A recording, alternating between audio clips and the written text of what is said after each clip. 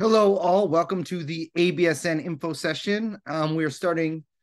We opened up a little early today, but we are going to give everybody a few minutes to get in before we get started. So if you need to grab something to drink, a sip of water, we will get started around 7:05 tonight, just to make sure that everybody gets time to come in. So if you'd like, you can sign in the chat as you come in. And like I said, we'll get started in about 8 minutes or so.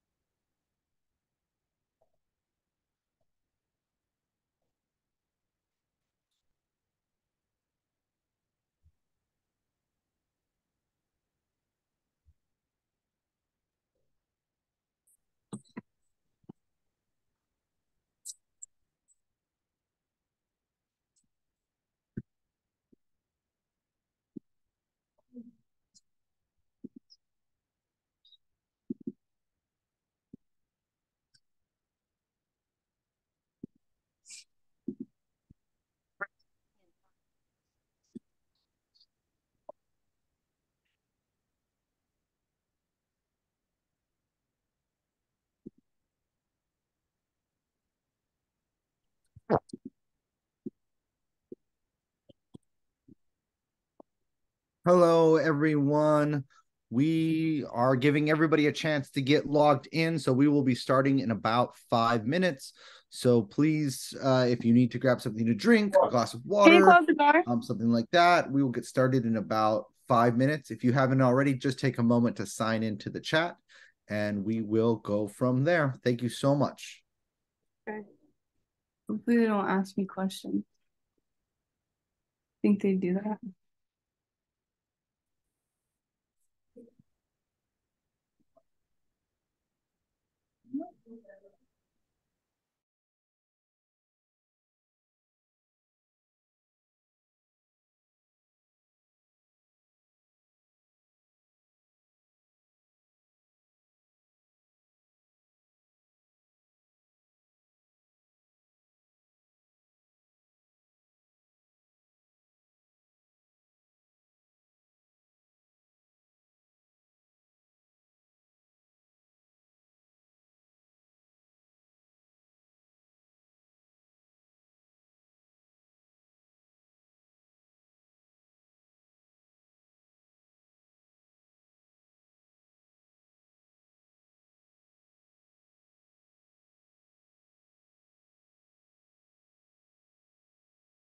There you go. Are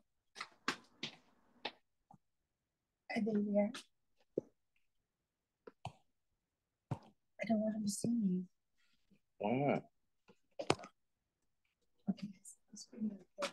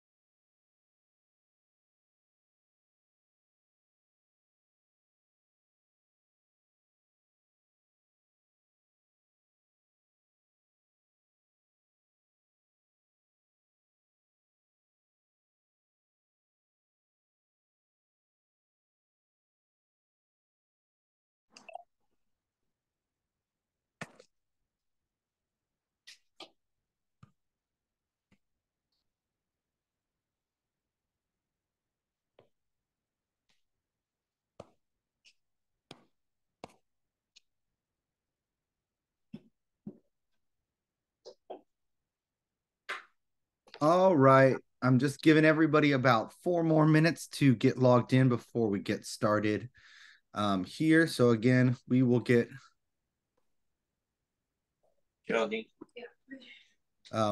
started shortly. The meeting is being recorded and it will be posted on our website after the session is over.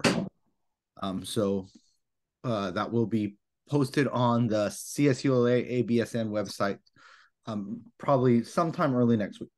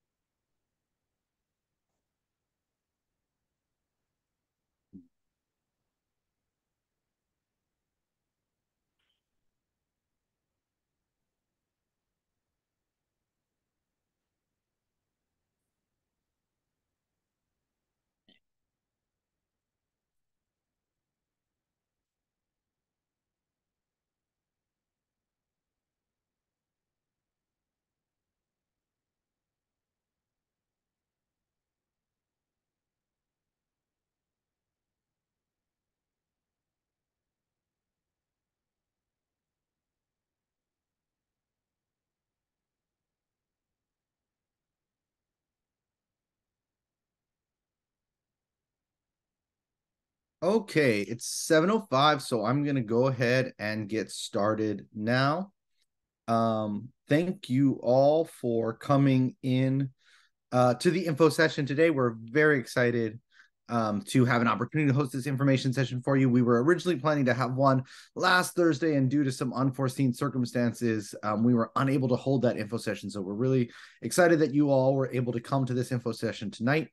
My name is Joe Kastely. I am the coordinator of the ABSN Accelerated Bachelor's of Science in Nursing program here at Cal State LA. I am joined by Jennifer Costadillo, who is one of the program coordinators at the College of Professional and Global Education. And we're kind of the team that puts this program together in the background. And so we're really excited to talk to you about this program tonight. I will go through the program. I have a little slideshow that I'm going to put together. Should take about 45 minutes or so to get through, maybe up to an hour. I do ask that if you have questions, that's great. That's part of why we have these things, is to answer questions.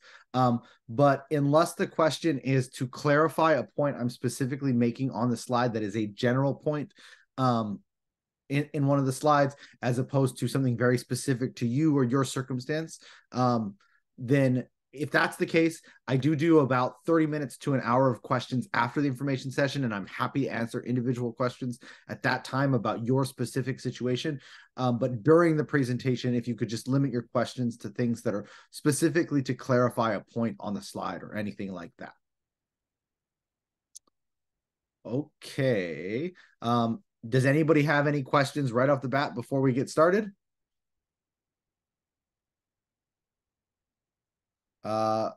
Noor Abdel Haq. Hello. Hi. Yeah, I was wondering how many of these info sessions you do typically. We typically do 2 to 3 per application cycle. So this is our third during this application cycle. Thank Sure. Okay. Well, without further ado, I'm going to go ahead and start sharing my screen, and I will start the info session. So let me just start the slideshow here. Okay.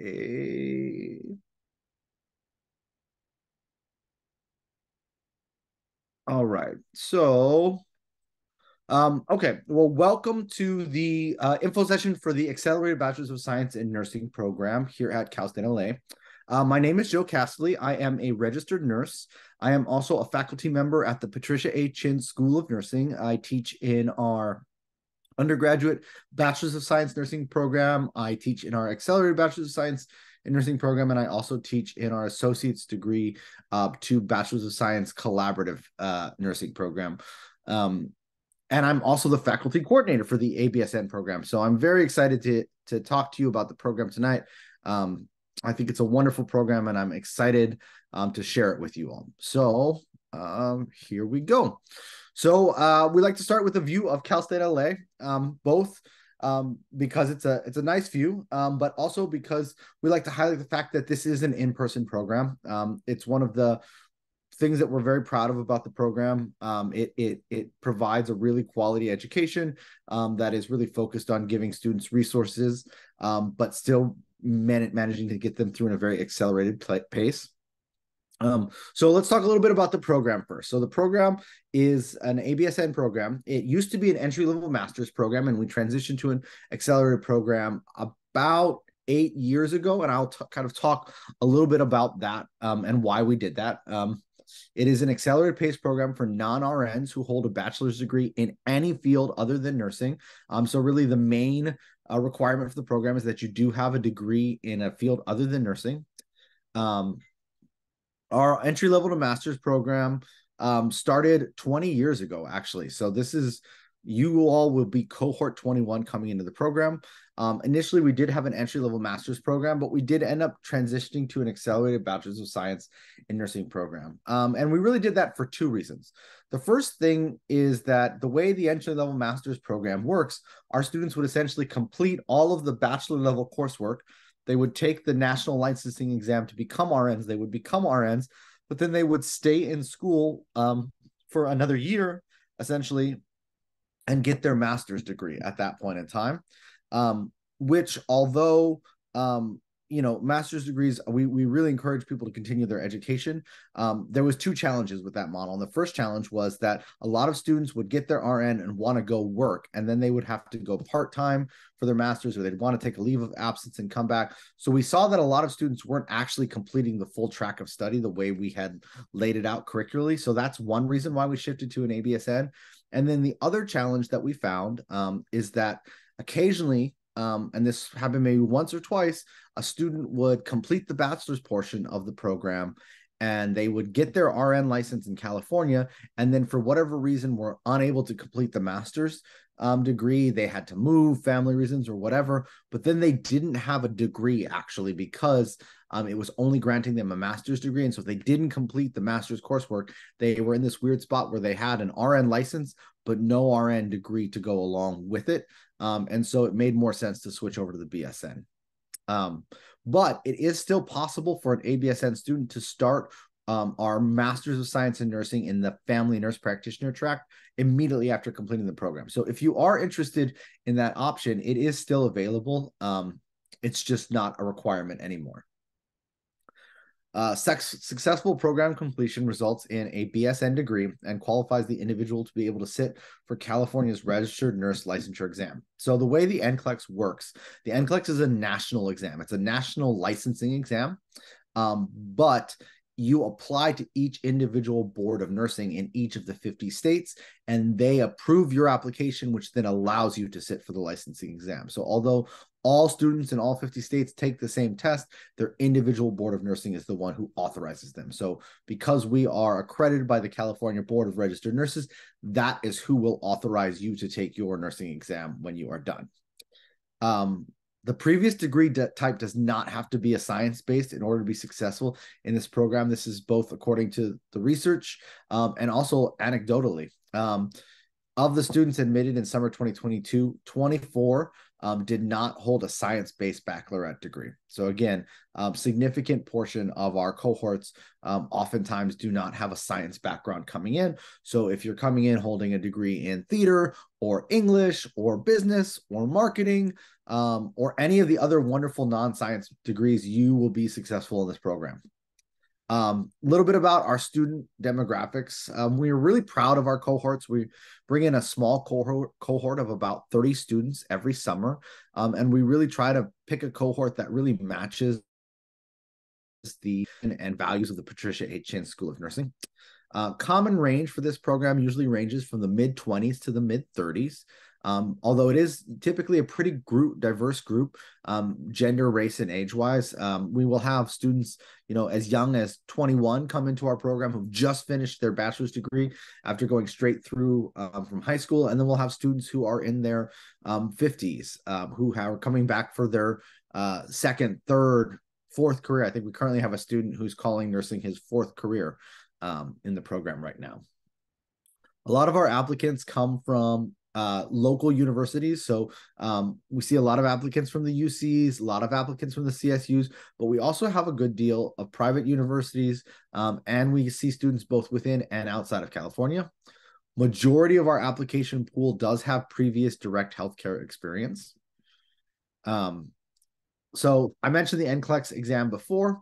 It is the national licensure exam. Nursing schools tend to be judged, for better or for worse, by their past results. So how well students do on this national licensing exam after they come out of the program.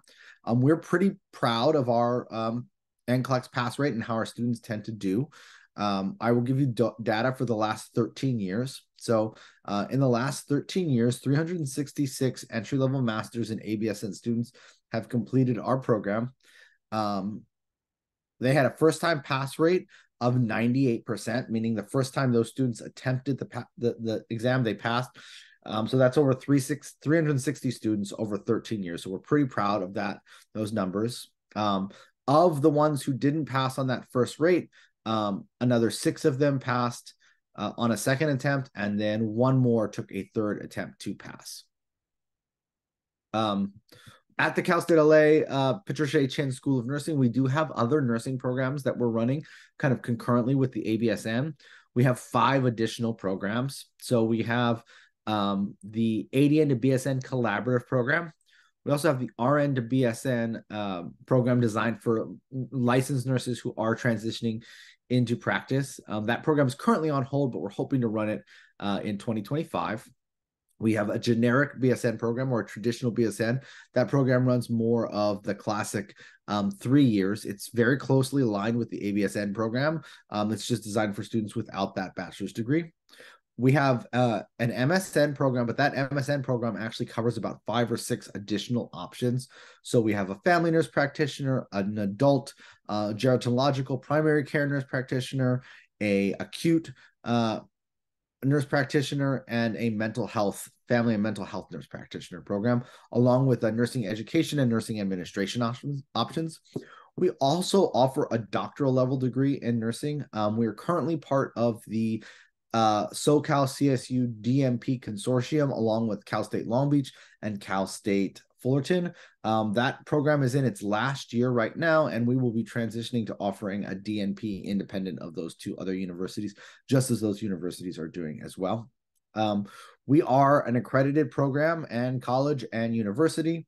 We recently received our 10-year reaccreditation from the Commission of Collegiate Nursing Education, along with a 5-year renewal from the California Board of Registered Nurses, and the university is approved by WASC.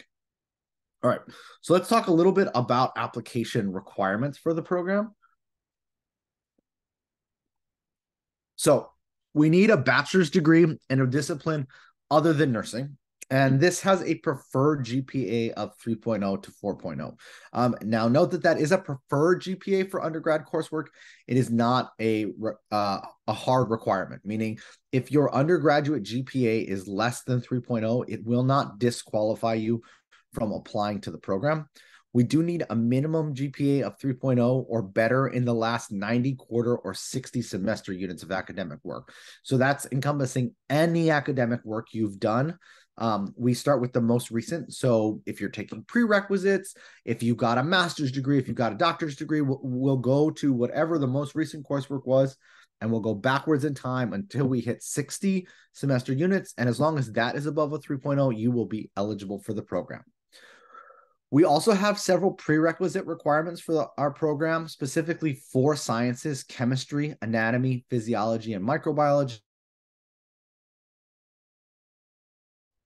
For the 4 science courses, they must be completed with a B or higher. We will talk a little bit more about that, but we only allow for one retake during our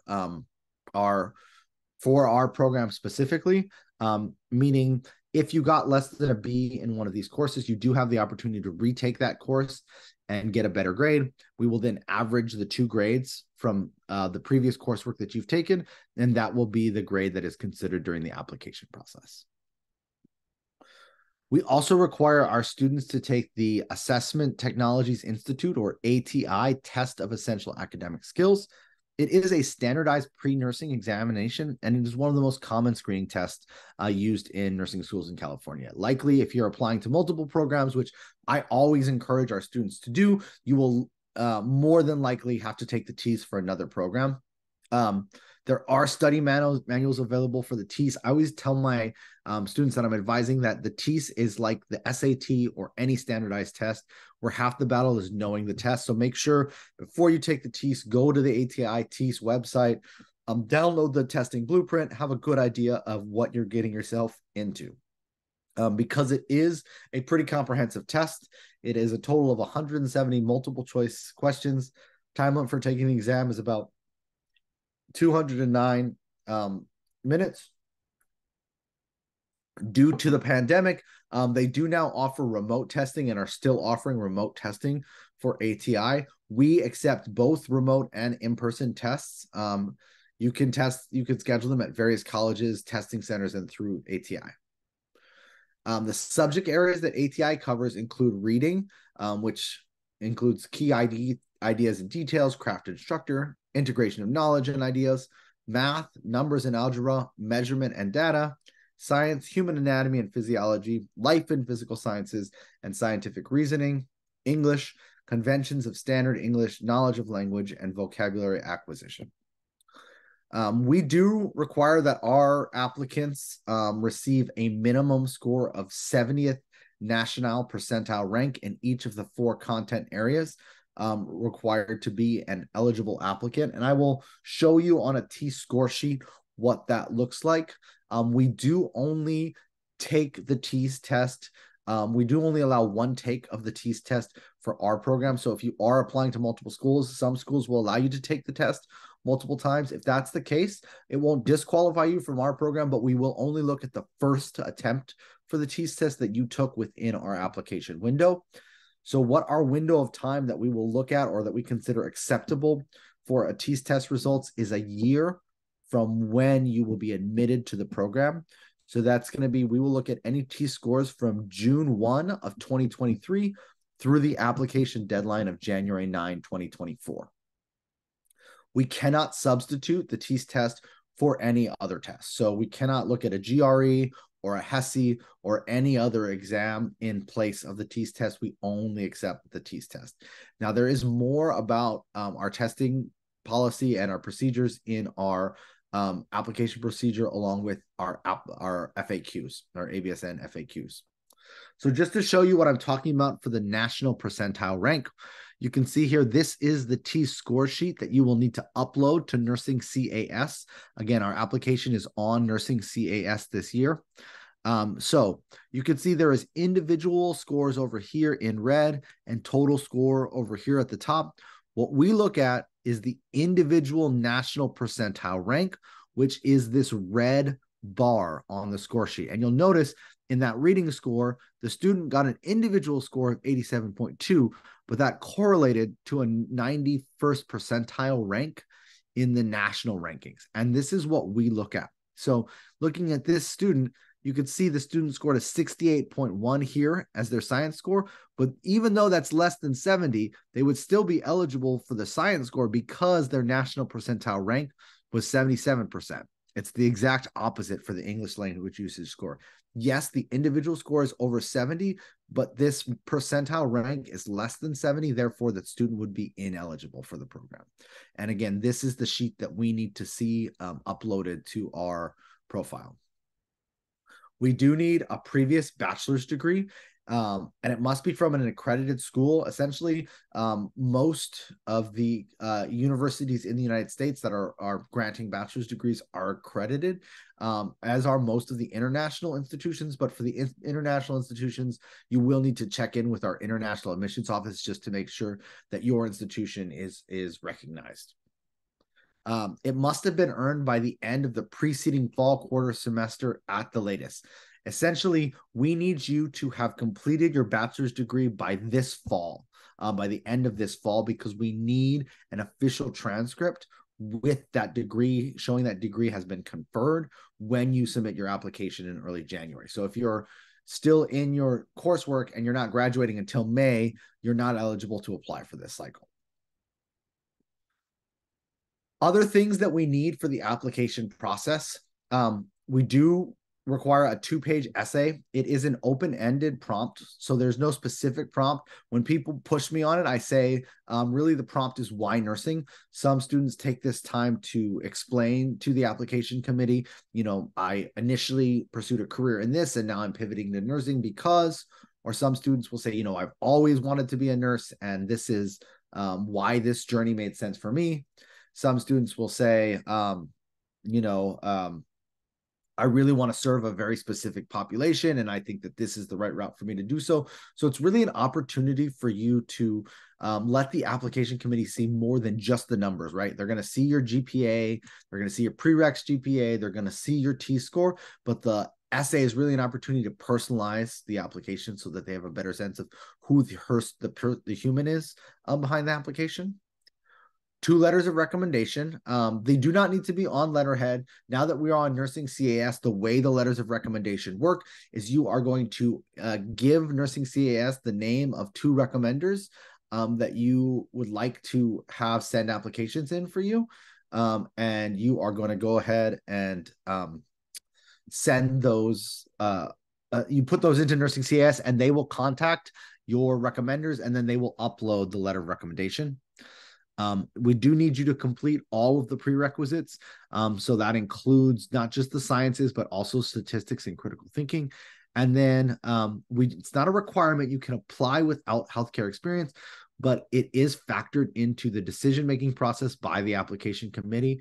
And so applicants with healthcare experience tend to be more competitive. The most competitive applicants will be invited for an interview. There's no possible writing sample. We're not going to do a writing sample this cycle, but we are going to interview. So the way that the interview process works is after we receive all the applications in January, the application committee will review all of the applications. And then once they've completed their review, they will identify the top 60 candidates. Those top 60 candidates will be offered an interview for the program. And then from those top 60, the top 30 will be offered admission, and then the remaining 30 will be placed on the wait list or offered a spot on the wait list. One last thing on the interview process. So you will be receiving, all eligible applicants will be receiving the option to apply to the university in February of 2024. So your initial application is to Nursing CAS. That is for the School of Nursing to review the ABSN application committee. Once it clears the ABSN application committee, you will get an invitation from the College of Professional and Global Education, who is the college that administers our program. They will invite you to apply to the university. It has to be done by the end of February. And the reason that's important is that we will invite all eligible candidates because the committee will still be scoring candidates at that point in time. And so you could receive an interview invitation up till the last, basically the 3rd week of March. Will be probably the end of the interview process and the end of interview invitations going out, but you'll have to apply to the university to be eligible. So you have to fill out that university application in February if you want to remain an eligible candidate. Can we ask a question at this time? About Sure. The prerequisite. Thanks. For the prerequisite completion, do you mean that it has to be completed before January 9th for all the prerequisites or before the start of the cycle of the classes? You have to complete the science prerequisites, anatomy, physiology, microbiology, and chemistry, along with critical thinking and statistics before the application deadline, because those get factored into the decision-making process. So if those aren't complete, then you technically can't apply to the program and you would be ineligible. There are 3 additional required courses that are just required by graduation, and I'll talk about them in a little bit, but those do not have to be completed. But those 6 courses, anatomy, physiology, microbiology, chemistry, statistics, and critical thinking, need to be completed by the time the application is turned in. Thank you. Sure. Okay. Let's see here. All right. So additional prerequisite courses beyond those science-based courses. Whoops. So we have our science prerequisite courses: anatomy and physiology, 4 semester units; chemistry, 4 semester units; microbiology, 4 semester units. I should point out that anatomy and physiology are each 4 semester units. Now you can take either individual human anatomy and individual human physiology, or a combined anatomy and physio 1 and anatomy and physio 2. Both are acceptable. Just the combined total number of units for your anatomy and physiology coursework need to be at least 8 semester units. All sciences must have a lab component, and sciences with lab courses must be completed by the end of the preceding fall quarter or semester. Additional course prerequisites. So we need the critical thinking and the stats to also be completed by the time the application is turned in January. There are 3 additional courses that are required for graduation, but will not make you ineligible for the program if they are not completed. Those are developmental or lifespan psychology. A human development course will also fulfill this requirement: intro to sociology or cultural anthropology, and human nutrition. All of these courses must be completed with a C, and they must be completed by the time you graduate. The problem is you cannot take them during the ABSN program, and you cannot take them through Cal State LA. So we highly recommend that you either complete these courses ahead of time, or if you haven't completed them yet, we recommend you trying to take them during your spring semester while you're applying to the program, because it will become really challenging if we get into the program and you're trying to take these courses, because you'll likely need to take them at a community college. All right. Any remaining non-science prerequisite courses must be completed during the winter intersession at the latest. And if you're really stuck on critical thinking and statistics, you can email me and I can usually grant you a small extension on that if you need a few extra weeks. Prerequisite courses can be taken a maximum of 2 times. The grades from each of the 2 course attempts will be averaged. I did go over this a little earlier, but I do want to highlight there. We are accepting courses taken online. So if you took your courses online, as long as they had lab components, and they don't have to be in-person lab components, but just any type of a lab component, we are accepting online courses and online labs. So that's basically the application process. I know people tend to have a couple more questions about it. I will happily answer those after we complete the presentation. If you have more kind of questions about the application and how that works, it is on Nursing CAS this year. So you are applying through Nursing CAS. That is the application you need to have turned in by January 9th. Janelle raised her hand, it looks like. Yes, hi, thank you. I just had a quick question on, do any of the prerequisite courses expire? No, that's a great question. Thank you. We have no recency requirements for our program. So what that means is that if you took the course 4 months ago or 40 years ago, we will look at the course the same way. And so for some applicants, that's great because you took a course a really long time ago and you don't want to retake it. We will still accept that course. But it also means that if you took a course 20 years ago and didn't do so well on it, we're going to consider that as part of the process as well. Thank you. Sure. Okay. So the curriculum. Oh, Ivan. Hi, I just got a quick question about the prerequisites.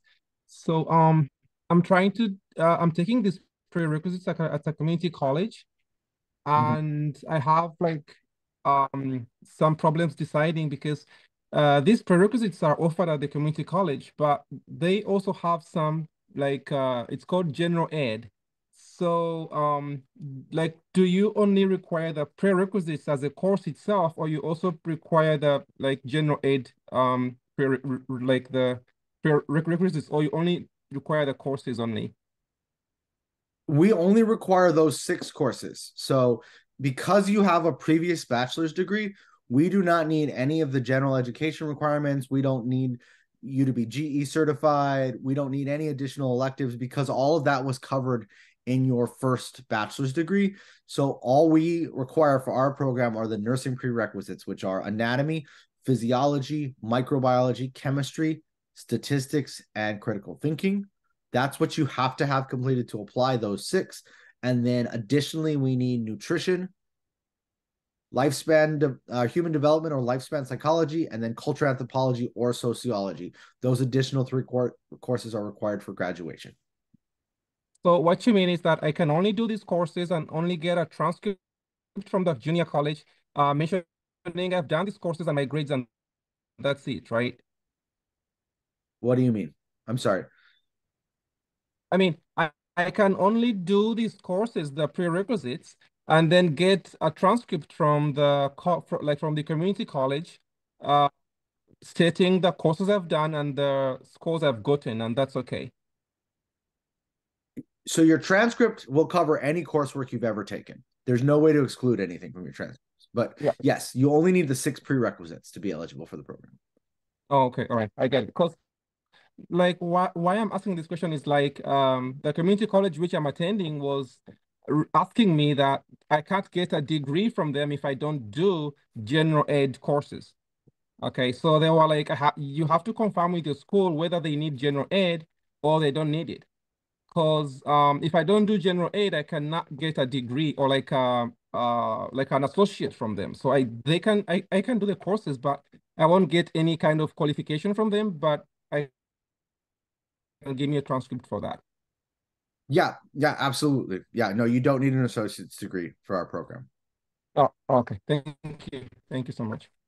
Absolutely. Shani, Ashley Frankion. Sorry. It's okay, Francine. Thank you for trying. Hi, thank you for doing this tonight. I'm very appreciative. Sure. I spoke to you during the summer because I took anatomy and physiology at Hofstra University, and that was about 5 years ago. And at the time, it was 3 credits. So last time we spoke, you were like, okay, just make sure you take an anatomy course so that way you can bump up the credits. So I just wanted to confirm because right now I'm taking anatomy, and that's at LACC, and that's 4 credits. So that would make me have, what is that, like 10 credits altogether of anatomy. So is that still okay? Yes, that's okay. All right. Thank you so much. Sure. Nasis, and then what's your question? Yes, I have a question about the personal essay. Is there a maximum number of words that we can write? Does it have to be double spaced? We ask for it to be 2 pages double spaced. We're not going to ding you heavily on formatting. So if it ends up being 1.5 spaces or 1.8 spaces, the application committee will still consider the essay.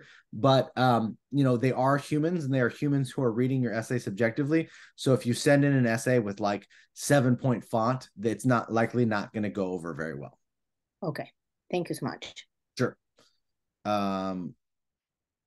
Aggie, yeah, hi. Sorry, I had a question regarding international degrees. So if we've got it, and it's also been evaluated by Wes, and like it's equal to let's say bachelor's degree in the US. So how would that work? Perfect.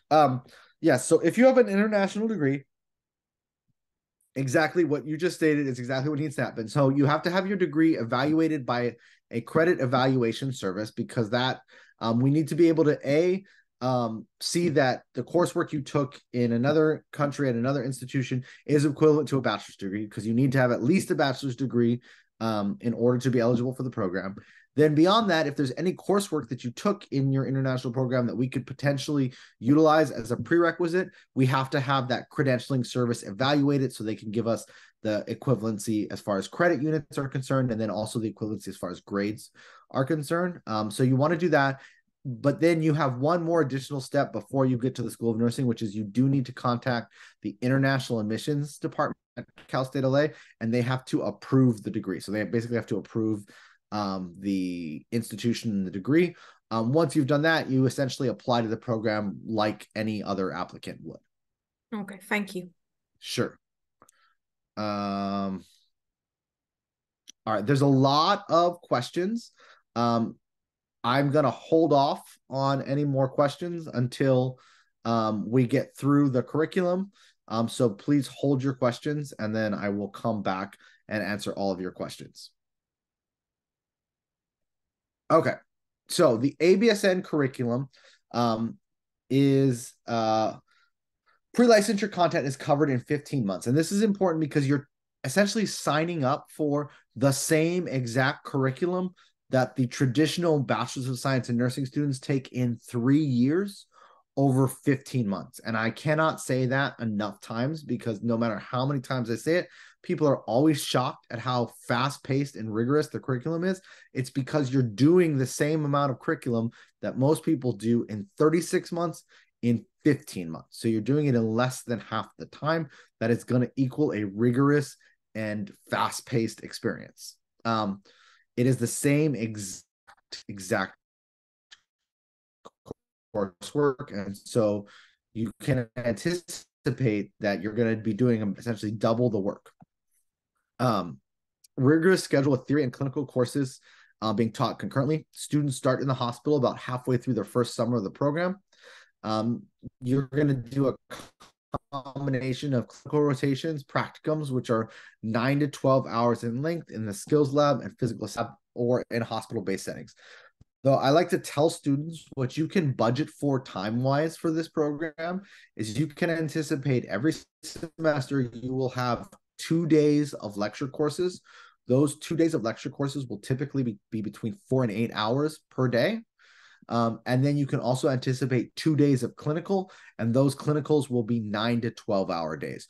More than likely, they will be 12-hour days. There is only 2 rotations that have 9-hour days in them. The rest are 12. So you're committing to 4 in-person days when you commit to this program a week, and those days are non-negotiable, especially the clinical days. The clinical days you are required to be present for. And so I just want to put that out there as people are thinking about how you're going to budget time and create opportunity for yourself to be successful in this program.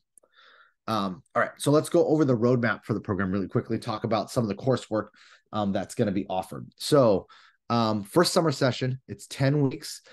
You will be taking Fundamentals of Nursing, which is a lecture course. You will also be taking the clinical component to that course.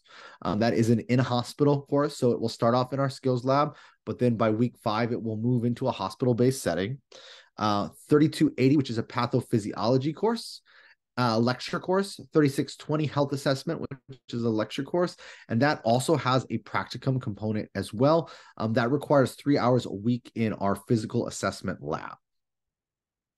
In the fall semester, so this would be fall of 2024 for you all, you take a lecture course, Nursing Care of Adults, which is our medical surgical nursing lecture course.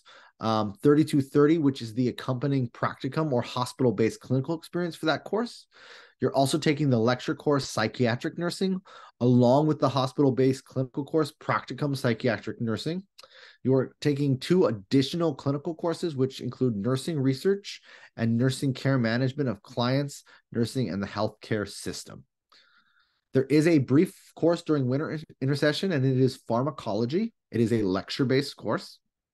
Then the following spring semester, which would be spring of 2025, you will take Nurse 3260, Nursing Care of Children, Nurse 3270, Practicum Nursing Care of Children, Nurse 3240, Nursing Care of Women and Infants, the lecture, and then the hospital-based clinical, Nurse 3250, Practicum Nursing Care of Women and Infants, then the lecture course, Advanced Nursing and Leadership Concepts, This course is a lecture, and it is our advanced med-surg course. It also includes Nursing 4450, which is the clinical-based practicum for that course. In the final summer of 2025, you will take community health nursing and the accompanying practicum, clinical-based community health nursing. This does make you eligible to receive a public health nursing certificate once you receive your Bachelor's of Science in Nursing and are licensed by the Board of Nursing in California. And then we have our Advanced Cooperative Education course, which is a combination of seminar, which does offer some NCLEX prep along with transition to practice content. And then there is a preceptorship attached to that Advanced Cooperative Education, which is like an apprenticeship with a nurse in a hospital. We do use a lot of different community partners for our hospital sites. Some of the more recent ones we've used include Cedars-Sinai, Children's Hospital LA, Huntington Hospital, Keck USC, multiple Kaiser hospitals, LAC USC, currently named LA General, LA Downtown Medical Center, and Adventist Health White Memorial. We do require, not for application, but once you get into the program, that you do some significant health clearance. This is not a university requirement. This is required by our hospital partners. The challenge is you cannot, unless you receive a minimum number of in-hospital hours. We do not pay these hospitals. These hospitals donate this time and their sites. And so if you are not able to meet their health clearance requirements, it will delay your progress through the program. And it can potentially mean you won't be able to complete the program because, again, you cannot become licensed unless you complete these clinical hours, and you can only complete these clinical hours in hospitals. So we do require the MMR and varicella.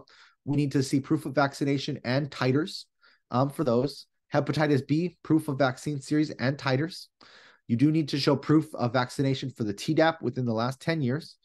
We do require an initial 2-step TB skin test followed by an annual TB skin test. The flu vaccine is an annual requirement during flu season from October through April. You may be required to get fit test certified. We do require a urine drug screen. We are requiring the COVID-19 vaccine and booster. It is required by most hospitals. Most hospitals are okay with students having gotten a 2-step or a 1-step vaccine along with a booster, but some hospitals are requiring the most current boosters. So just so you're aware of that, there may be certain sites that are going to require you to get boosted again. We do a background check as part of the process.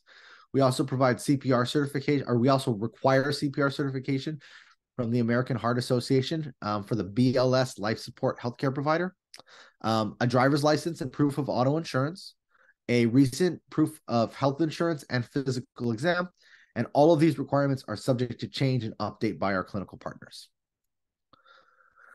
Talk a little bit about cost of the program. So the pre-licensure BSN portion of the program is offered through the College of Professional and Global Education. Tuition fees are established by Page. Page is a wonderful partner, and we've been working with them for the full 20 years of our program. The reason why the program is administered through the College of Professional Global Education is because it is an extension college, and this is an extension program. Because all of our applicants have already received bachelor's degrees, the state of California does not subsidize our program in any way. It is a completely self-support program, meaning that it is entirely paid for with student tuition. The current tuition cost for the 15-month ABSN program is set at $595 per unit, and it equals approximately $32,000 for tuition for the program. Now, there are some additional costs, and I'll talk about them in a little bit. But one of the reasons why I point out that we are an extension program and that we are administered through that College of Professional Global Education is because there are some grants and waivers that are done through the state of California. And because they do not subsidize our programs, we are not eligible for those waivers. And those include the Cal Vet fee waiver, which would only waive mandated fees. The self-support extension fees are not waived. Therefore, the Cal Vet fee waiver cannot be used for any programs such as the ABSN or any courses offered by the College of Professional Global Education. Some of the additional costs one can expect, about $2,000 in books. The testing software that is used, and this will be ATI or HESI for you all. It is unclear yet exactly what we will be using. There is a lab fee that is paid to the skills lab, and it does cover the nursing backpack. It also covers nursing uniforms you need to cover nursing uniforms, which usually run about $70 per set. We recommend 2 of those. You also are required to purchase a lab coat and a student nurse ID. You do need to get a background check and the Castle Branch program, which is where you will store your health requirements. We do require malpractice insurance. It's offered through the university at $20 annually. You are required to take a fire class, the LA Fire Safety class that gets you the blue LA City fire car. Some of our sites do require parking, and of course the university requires parking, so you can anticipate about $750 of parking during the program. Student health center fee of $138 per semester, university student union fee of $137 per semester, live scan fee associated with the application to the BRN, the graduation fee, and then the application fee to the Board of Nursing. All of that ends up totaling about $37,000. So we recommend that students anticipate a financial cost of $37,000 total for the program. There is, like we said earlier, an option to apply to the MSN program directly after the ABSN. So students in the ABSN program can apply to our MSN Family Nurse Practitioner program during their spring semester. And essentially they are not guaranteed. They go through the application process, but essentially the MSN program waives the requirement that you have a registered nurse's license to apply. As a result of that, you are eligible to apply to the program, and you could go directly in, and essentially you start as soon as the program is finished. You have about a week off, and then you're jumping right into that next program. This program is offered through stateside. Therefore, the tuition is at the current Cal State LA full-time graduation student rate of approximately $7,600 per year. Okay. Graduate program options. There are a bunch of different ones. So like I said before, we have an adult gerontology primary care nurse practitioner, adult gerontology acute care nurse practitioner, a family practice nurse practitioner, and a family psychiatric mental health nurse practitioner, nursing administration, and nursing education. Again, all of the programs except for the FNP do require some experience as an RN in order to be eligible. So what you would be eligible to apply for is that the family nurse practitioner program. Excuse me. Here is our ABSN webpage. Everything I've covered tonight, along with much more information, is available on that webpage. If you have not had a chance to review it, you really should. Some other helpful websites, calstatela.edu, especially if you're looking for that international office. There you go. Assist.org is helpful if you're looking for which courses from local community colleges transfer to universities. It only will show you community college to university, but it is helpful. And then we do recommend for people looking for direct patient care experience. It's probably a little late in the game to get it right now, but if you are thinking about summer 2025 as an application cycle, the Cope Health Scholars program is a wonderful way to get some direct patient care experience. I do like to end here with some employment data. So of our students who graduated in 2022, 20 of 30 found RN employment within 4 months, 28 of 30 found RN employment within 6 months, and all were employed within 12 months of graduation. All 30 ended up being hired as hospital-based staff RNs. I thank you so much for participating in today's Cal State LA ABSN information session. If you are interested in scheduling a future ABSN advisement appointment, or if you have any questions, you can email me at absn_advisement@calstatela.edu. We do not do scheduled appointments. What we do now is we have a drop-in that occurs on Fridays. It won't occur this Friday, but it is now on Fridays from 1 to 4:30. and it is an open Zoom room. It's as if there was an advisement office on campus that you can show up to. You wait in line, you wait in the waiting room, and an advisor will call students in one at a time, and they can answer individualized questions that you may have about the program. You can also email us at absn_advisement, and we will try to get back to your request in a timely fashion. At this point in time, I will open up the questions. So first person I see is Sandra. Sandra, go ahead. Hi, I just had a question again about classes after your bachelor's. So I've taken classes like medical terminology, like political science, things I didn't take for my bachelor's. Do those also count towards the last 60 units, even though they're not prerequisites? Yes. Any coursework you've taken counts towards those last 60 units. So, thank you. Yep, absolutely. Dulce Lopez. Yes, hi. I just want to say thank you for taking your time to Zoom in at 7 p.m. and it's a little late. But my question is, when I submit my application, does the committee look at it as a whole, or does certain parts weigh more than others? They do use a rubric when they're evaluating the application, but they do try to, there is some space within that rubric for kind of a holistic review of the candidate. So that is to say that, you know, the GPAs are weighted and the scores are weighted, but your essay is also weighted and your letters of recommendation are weighted and your experience is weighted. So there is a rubric that is used, but it's pretty evenly weighted between the different categories. Okay, thank you. Sure. Arunima. I might have blown that.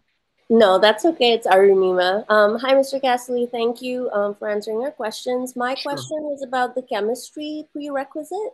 So when it says you have to have a grade of a B in quotes, does that mean a B minus, B, or a B plus, or does it mean it has to be a B and higher? The GPA has to be a 3.0 or higher. So technically a B minus would not count. So the GPA, because some colleges use the plus or minus system. So I see. Yeah, we said it would have to be higher than a 3 or higher. Yeah. And then really quickly, so if it is a B minus, but then I have an additional semester of chemistry after that, and that was like a C plus, and then I also have biochemistry, do you think I would still need to, I guess, make up that chem course to get a B if it's not meeting the 3.0 requirement, or will you sort of look at, all the other chemistry courses as sort of, if you have a significant amount of chemistry coursework, we can look at the additional chemistry coursework, and if we can't take organic chemistry or biochemistry, but that if there are other chemistry coursework and some of that is higher than a B minus, we could combine multiple chemistry courses together to get us above that B. Got it. And sorry, just one more follow-up. If it's, based on all this, we still find that it's not meeting, the 3.0 requirement for chemistry. I know you said all the science prerequisites you have to have done by the end of, this fall. Yeah. Would you make an exception and sort of say conditionally, we would accept you if you took it starting spring and had it done before, the start of the program? We can't make that exception because it's required that you have these prerequisites completed at a B or better to be admitted into the program. And so if we made that exception and you got granted admission in March, but for whatever reason you didn't get that B plus or better to average it out by that time, then you wouldn't be eligible for the program, and we potentially would lose a spot for an eligible student. So we require, that is why that requirement is in place, that everything be done by the deadline. Okay, got it. Thank you. Sure. Jayla. Hi, it's Jayla. Jayla, sorry. No, it's okay. So I do have two questions. My first question is if the introduction chemistry is acceptable for the chemistry prerequisite, or does it have to be general chemistry? Did you say introductory versus general? Yes. So both are acceptable. For the chemistry, it has to be 4 units. It has to be with lab, and it has to be kind of like basic chemistry. So meaning not organic and not biochemistry. So it's studies of gases, studies of acid base balance, study of fluid, that type of chemistry. But intro, general, both are acceptable. Okay, perfect. Thank you. And then for my second question is, if I'm applying for the secondary bachelor program, is the deadline for Cal State apply November 30th? For the traditional program? Yeah, so to apply for the schools, I was wondering if the deadline was November 30th, because I know you mentioned February, the end of February. Oh, yeah. So for our program specifically for the ABSN, now I don't know anything about the traditional application requirements, so nothing, nothing I say here applies to that program. It's a separate program. But for the ABSN program, the nursing CAS application is due January 9th. Then there's a separate CSU apply window that opens up in February, and that is from February 1 to Feb 28. And we will email individual eligible candidates essentially with information about that window. So you do not need to apply to the university right now. Oh, I see. Okay. Thank you so much. Sure, no problem. Let's see.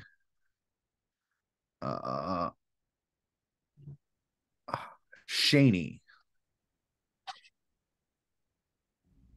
Yes. So I have a question, two questions. If you have a low T scores but a high GPA, can you still get in? And then my second question is, if you don't get into the ABSN, could you apply for the ADN2 BSN?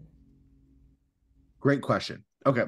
So, if your T scores are low but above that 70th percentile, you absolutely can still get admitted. The application committee attempts to look at each applicant holistically, meaning they're not just looking at your academic scores. So if as long as you're above that 70th percentile in all 4 categories for the TEAS, your application will still be reviewed, and you're still eligible, and you still have a good chance of getting in.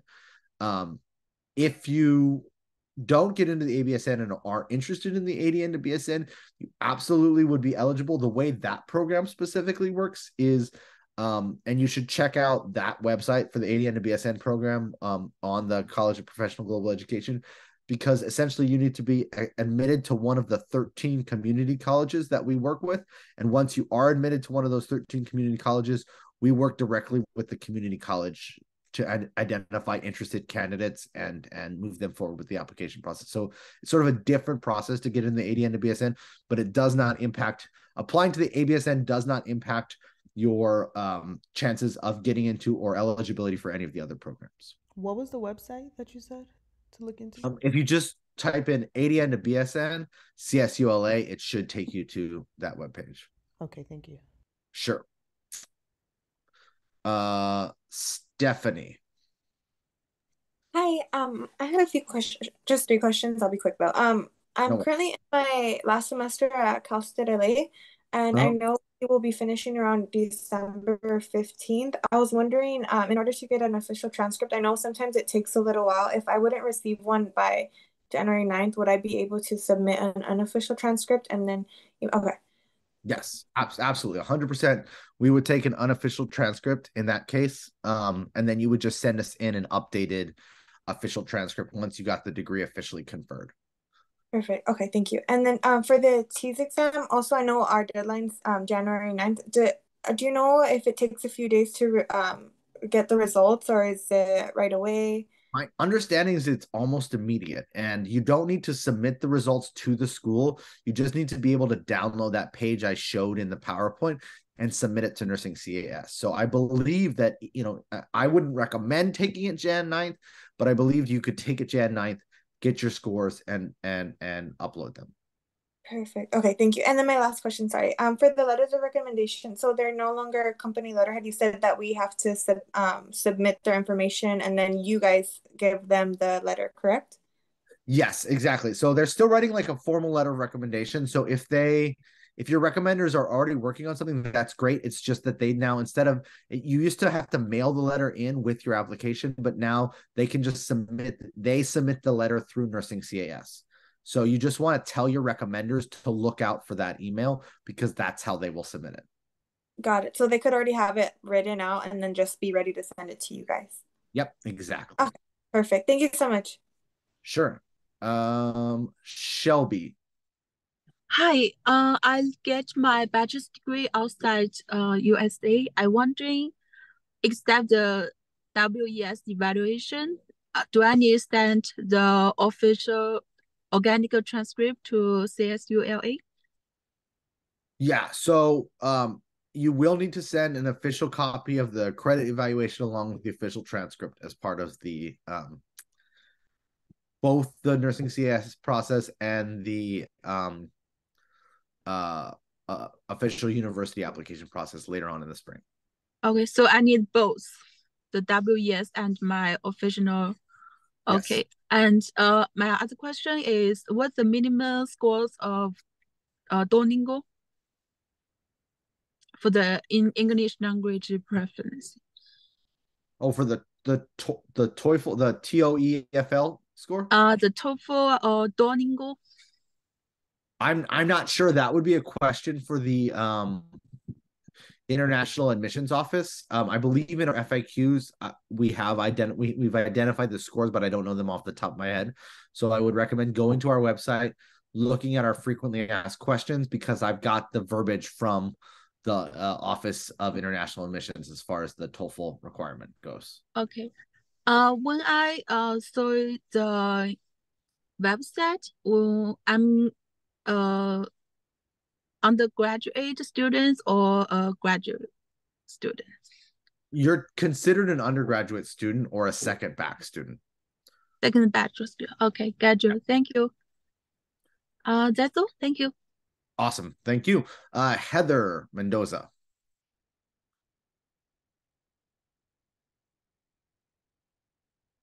Heather Mendoza.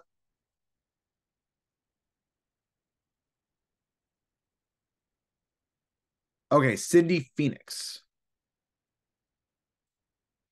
Hi, I was just going to ask, when we submit our application to CAS, where do we send our official transcripts? Is it to the nursing department or to the admissions office at Cal State LA? You actually send them into CAS, and CAS has information on the website about how to do that, and they can accept both electronic and paper official transcripts. Okay, thank you. And then I was going to ask, Cass, I haven't heard of that. It is online on the official website for Cal State LA for the ABSN program? No, so the way that, here, okay, so let me share my screen here.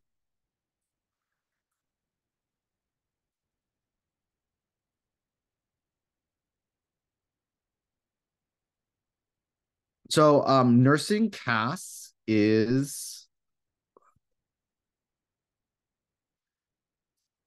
it is a centralized application for a nursing program. So it allows you to apply to multiple nursing schools with a single application.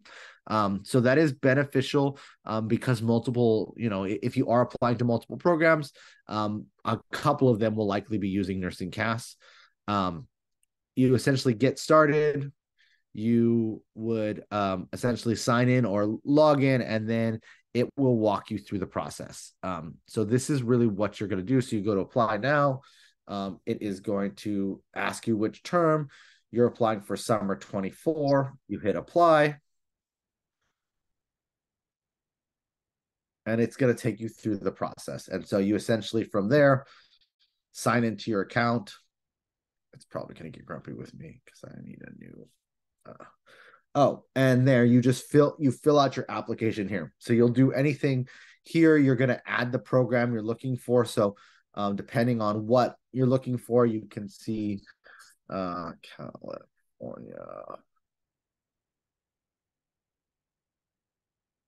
State University Bakersfield, East Bay, Los Angeles. So what you're looking for is this ABSN program. And essentially that's what you're going to click on, and you would add it. It's going to give you the information about what you need. And then you go ahead and you fill out your program. So you've got the ABSN there. It talks to you about the program description.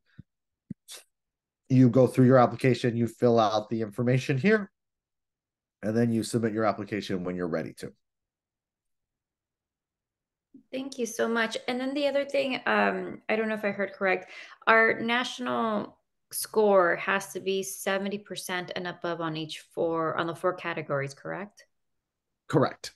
And now if our GPA exceeds, like I think someone asked this, if we have a good GPA, but our percentile rank falls just below 70, but our overall score is over 70, are we still allowed to apply or no?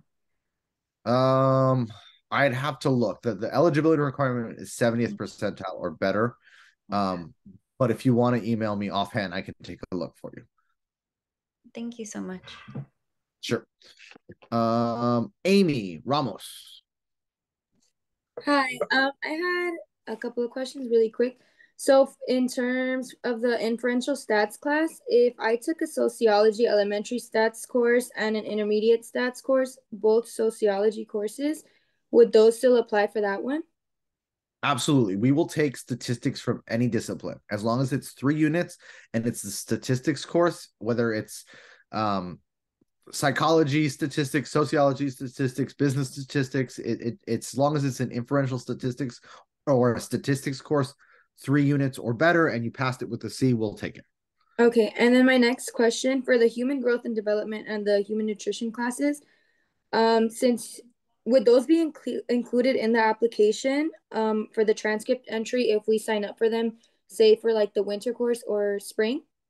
Yeah, so in the nursing CIS application, it does ask you for those courses. If you don't have them, it will not count against your application. But if you have them, it helps us to see that you have them done already. So that way we can make a note that those are already completed, but it doesn't get factored into the application process. So if you're taking them over the winter, you could put that you're putting them in and then winter, and then you just put grade pending or whatever it says there. Okay, and then my last question, just to confirm, the TEAS exam can be done remotely, as in the one that we can do at home with the proctor? Absolutely, yes. You can self-proctor yourself. You can do that remote proctoring through ATI TEAS. That's absolutely acceptable. We will accept it. The only thing I tell students is that I have heard that it's a stressful experience because essentially ATI makes you responsible for all of the technical side of things. So your internet has to be steady. You have to be logged onto the right site. You have to have a computer that's able to run whatever their proctoring thing is. You need a webcam. So if you're cool with all that, then absolutely we will accept the thing. I've heard horror stories from applicants about, the internet goes out and they had to like run to Starbucks because ATI wouldn't, reset the test or whatever. And so just so you're aware. Okay, thank you. Sure. Paul. Hi, good evening. Thanks for doing this. I just have 3 questions. Sure. What's the possible timeline for completing the MSN coming straight out of the accelerated program? What's a typical, is it a full-time timeline to finish it within like 2 years? Yeah, I don't believe that they offer part-time options in the MSN program. I don't teach in it, so I'm not that familiar with it. But yes, it's a 2-year program, and the FMP program essentially starts the fall after you graduate from the ABSN. So you graduate like August 12th, and you would start your MSN like August 22nd or something like that. And then it is a full-time 2-year program, and the FMP does do 1 summer as well. So you would do fall, spring, summer, fall, spring, graduate for the MSN. Okay, cool.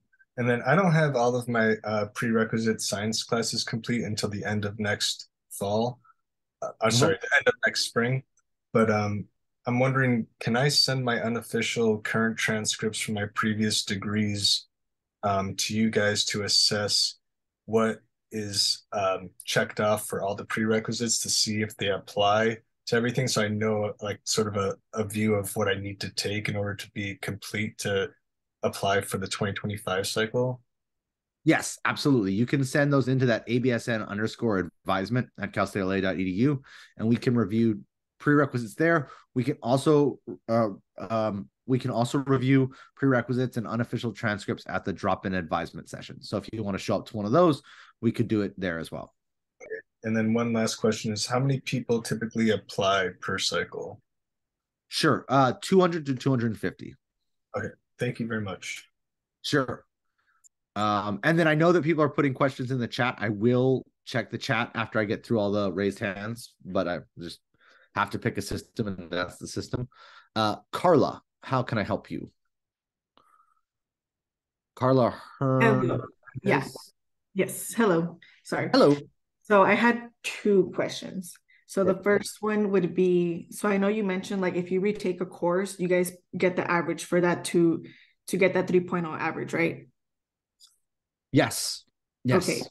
So let's say you took general chemistry initially at, your primary school, and then when you retook it, you took introductory chemistry. Is that going to count as the equivalent where you'd get the average from those two courses, or because they're titled differently, you just get whatever is better? No. If the course would be accepted as a prerequisite, then it counts. Even if, at one college it's intro chemistry, at general, and another college is general chemistry. If they're both 4-unit chemistry classes and they both included a lab and they both cover kind of those same subject matter, then they would be considered as equivalent, and we would average the two courses. Okay, got it. And then my second question was, so I know you guys asked for statistics, right? And you said as long as it's a C or better, but let's say you're going to take it in the winter, which means that would finish in February or so. Would we submit our updated grade if it's better than the previous grade? You can, but as long as you've got stats done at a C or better, stats and critical thinking, those grades don't factor into the application, so there's no benefit to you. Okay, I see. Got it. And yeah, the only GPAs they're looking at is the science GPAs. They're not looking at the stats or the critical thinking. Got it. So the science GPAs. So then I'm gonna expose my grades right now. So because I'm wondering where I would stand. Get me? Because even I think if I were to, so let's say the first time I took it, right, it's divided into two, the lab and the class, and together that's 5 units, right? So the first time I took it, I failed the class itself, and then I got a C- in the lab, right? So then I retook the class itself, but not the lab, and I got a D.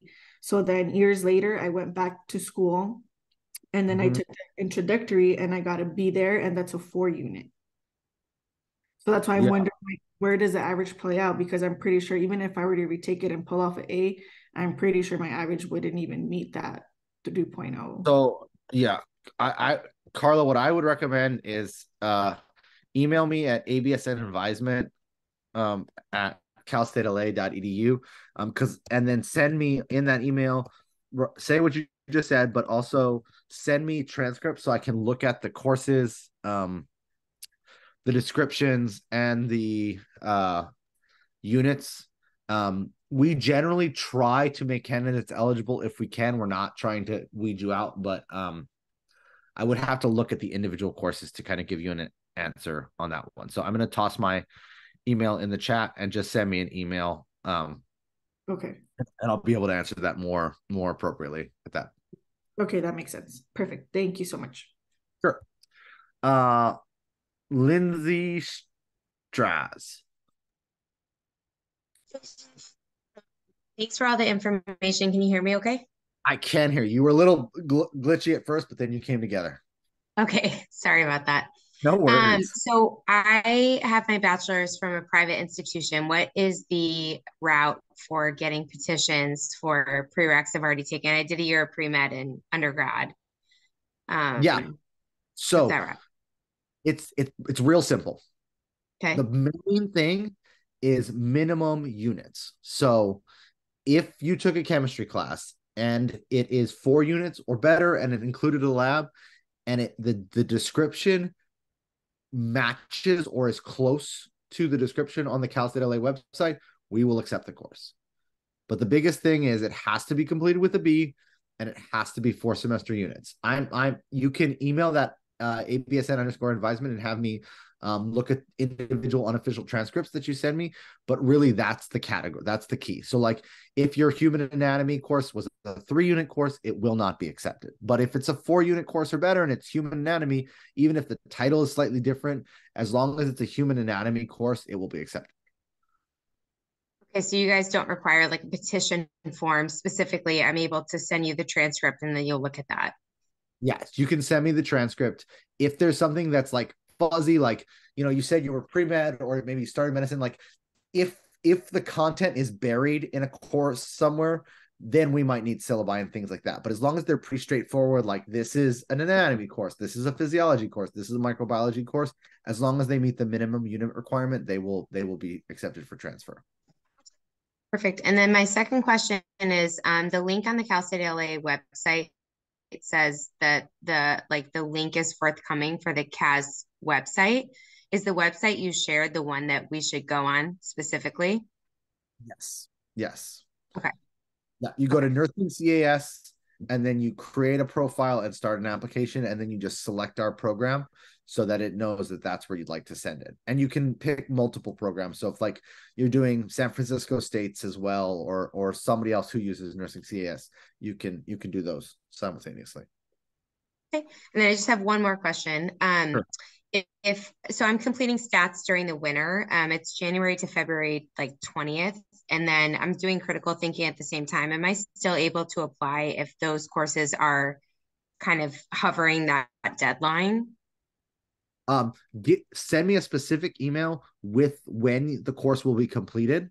And likely I can give you an extension or an exception, but how to work, send me the information.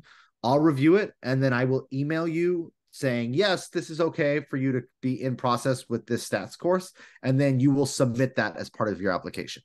So that way, when it gets screened, it's been pre-approved that you're okay, and they won't just like kick you to the ineligible pile. Got it. Okay. Thank you. Appreciate the information. Yeah, absolutely. Ivan.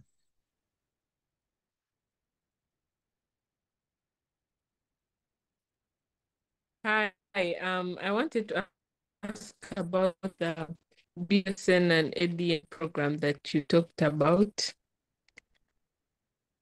The ADN to when BSN? it comes to like the yeah. I'm sorry, which program are you asking me about? I'm sorry, I missed it. The ADN and the BSN program that you talked about. Okay. When someone asks you some question. College, and I do the prerequisite. Do those prerequisites up to both the ADN and the BSN? Yeah. And like, does that reduce like the time for the BSM? So if I'm understanding correctly, your question is, do the prerequisites that you're taking for the ABSN also count for like an ADN program as well? And if that's what you're asking, yes, generally speaking, in California, most nursing programs require very similar, if not the same prerequisites. So you would need to, so yes, so anything you're taking for our program would also make you eligible for like an ADN program or a traditional BSN or any other ABSN program for the most part. Does that answer your question?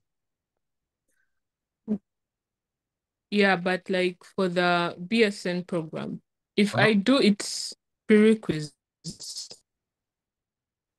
so be a program, or it would be like less time if you do like the anatomy, physiology, and stuff like that.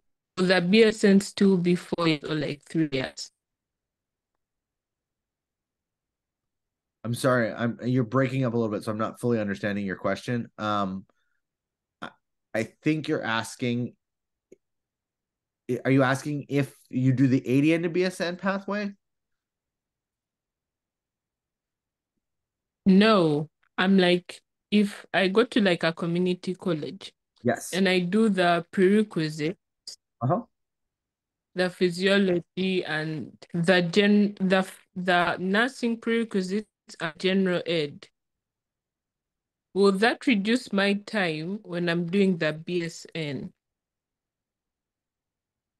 No, not for our program, maybe for a different program, but for our program specifically, because there's no general education requirements and you have to have the prerequisites completed. Everybody completes the same kind of prerequisite courses.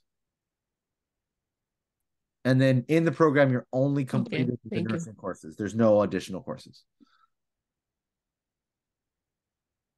Okay. So the accelerated program or well, I don't know. I can't speak to the traditional BSN program. I would imagine that the more courses you complete for that program ahead of time, you won't have to take those courses at the university. But I'm sorry, I'm not associated with that program, so I can't comment on their application process. Kevin. Hi, can you hear me? Yes. Perfect. I just had a really quick question. I've taken 4 general chemistry classes. One of them was completely a lab. 3 of them was a intro to chemistry class, like a 3-part series. So it was a quarter school, and one of the, I guess, lecture-based classes doesn't really cover the 4 units. So my question is, would you guys average all 3 introductory lecture and a lab, or is it just one of the lectures in the lab? Yeah, you're coming from one of the UCs, I have to imagine. Yes, sir. Yep. So typically the UCs all do some combination of like a 1A, a 1B, and a 1C. And then there's like a 1D, which is the lab, or a 1L, which is the lab. So what we'll take is one of the lectures and the lab up till we get to 6 quarter units. And we usually try to do is come up with the best combination that gives you the highest GPA. So if looking at all, 3 of those quarter unit lectures and the labs, that ends up averaging out better for you than if we just take 2, then that's what we'll do. But if we just if looking at only 2 and not looking at the other lecture course, or just looking at the lecture and the lab works best for you, that's what we'll do. Okay, so perfect. Yeah, that was my second question. If you're gonna take the best out of any of the options.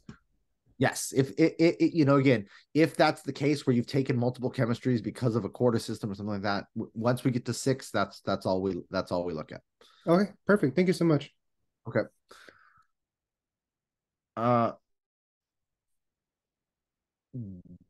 Ju-hyun Choi. Yes, hello. Can you hear me? Yes. Thanks for having this Zoom meeting. I really appreciate it. I have 3 questions. Okay. And the first question is, you said the total tuition of this course is $32,000. Does it apply to international students as well? The one benefit of us being not self-support, not state support, meaning we don't get any subsidization, is that tuition is the same for everybody. It doesn't matter if you're an in-state student, out-of-state student, international student, a reptile. It's the same tuition. Okay, thank you. And also, does the recommendation letter should be from medical field related, or? That's a great question. It does not need to be. What I usually say to people is anyone but your mom, meaning no family, but it can be an academic recommendation. It can be from someone in the medical field. It can be a former colleague. It can be a former employer.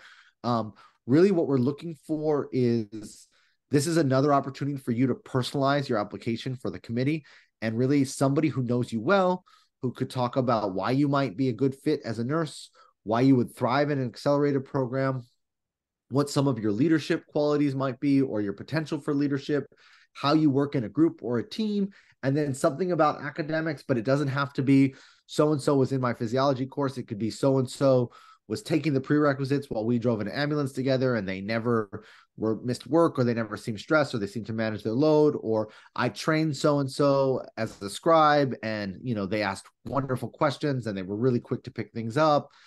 So again, it doesn't have to be specifically academic, but yes, no, it doesn't have to be from the medical field either. Just anybody but family. Okay. And my last question is, does my GPA from my previous university affect my acceptance?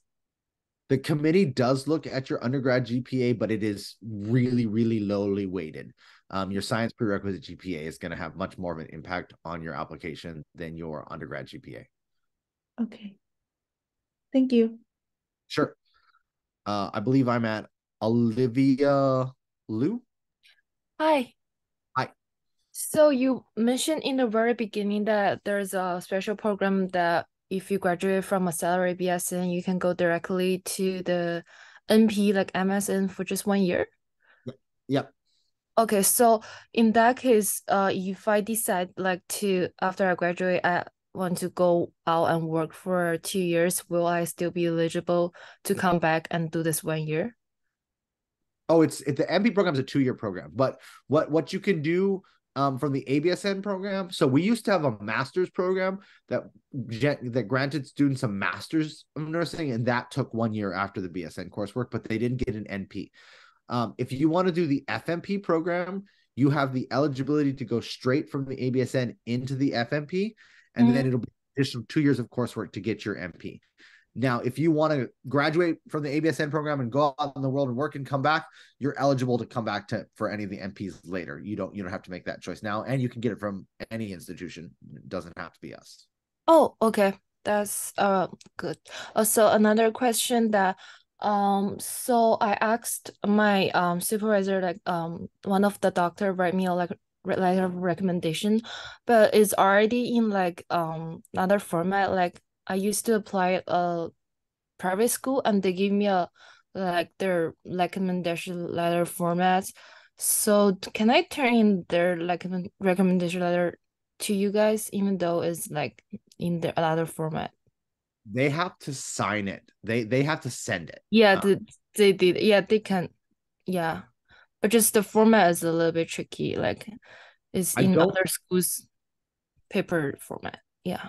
Oh, well, so the recommender has to send the letter of recommendation, and it's electronic, so they can submit it however they want to submit it.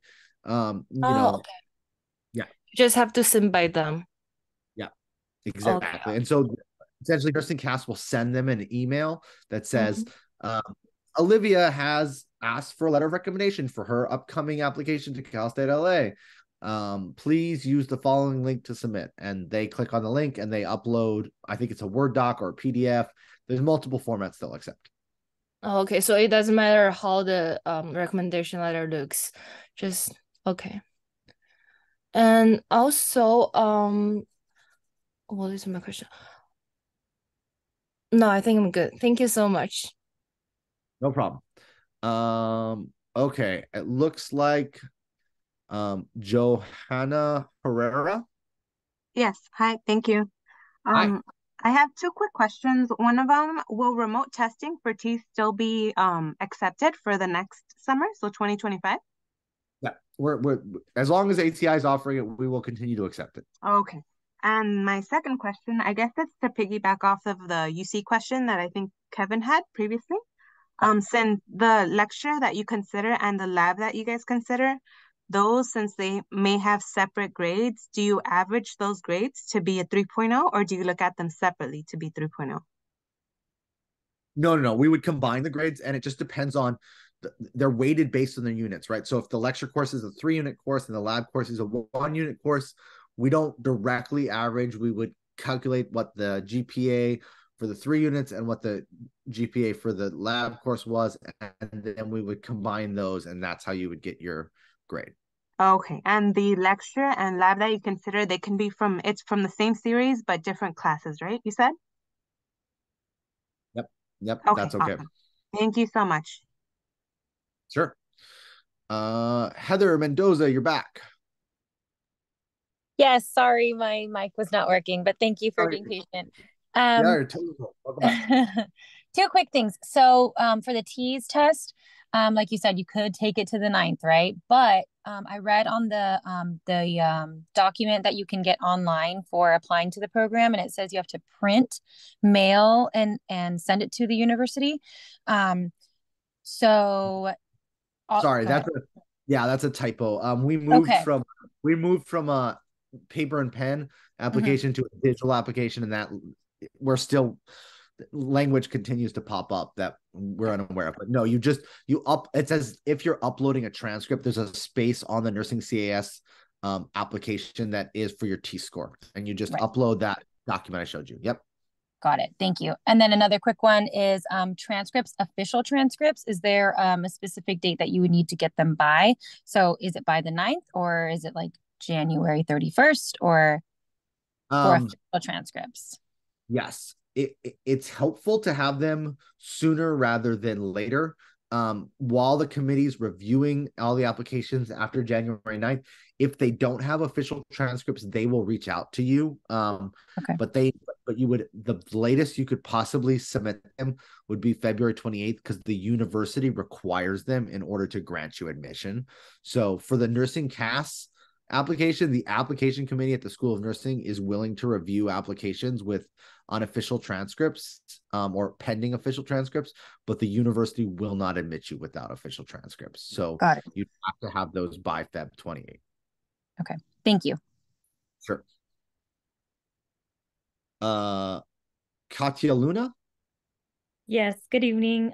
So I had a quick question in regards to the recency.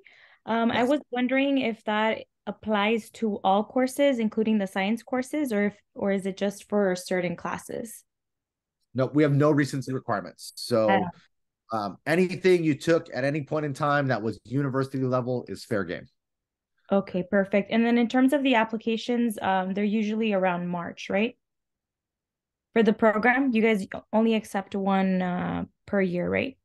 We accept one per year. Sorry, it took me a second to figure out. Yes. No, you're good. You're good. So yes. So we do essentially, timeline is you all turn in an application by January 9th. Application committee reviews all applications in January for eligibility. Okay.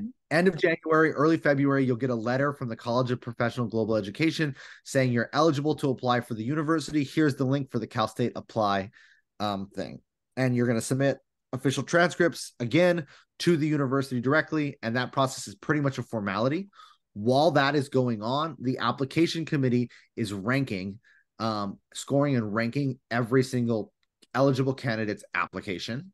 And then from that eligible candidate pool, they will invite 60 or so. Some years it's a little bit more, some years it's a little bit less, but 60 or so eligible candidates to interview for the program. And those interviews start usually in early February and they run through the third week of March. And then that last week of March, I can't remember what the exact date is that we put in the procedure, but we will give admissions decisions to everyone on the same day in that last week of March. It's usually the last Friday in March. And so, yeah, everybody will get an admissions decision at that point in time. And again, the interview process will take place through that third week of March. So what happens if we have taken, like, we were in a nursing program, but due to like the pandemic, it was like, I would say like I dropped the program due to some personal reasons. Do any of those courses count towards this program, or would it affect me in terms of applying as well or being admitted to the program? It will not impact your application process. Okay. It might come up in your interview, but it won't make you ineligible. It won't be impacted. It's not going to be scored in your application. And unfortunately, because of the way the board licenses individual schools, we cannot accept transfer credits from other nursing institutions because we have to verify all the hours that we submit for you. So we cannot accept transfer courses in nursing. If you did prerequisites for a previous nursing program, those are all eligible. It's just the actual nursing courses won't be transferred over. It won't hurt you. It won't impact you. You just won't get credit for them. Okay, perfect. I just wanted to verify. Sure, absolutely. Thank you so much. No problem. Edith. Hello? Yes. Hi, Edith. Hi.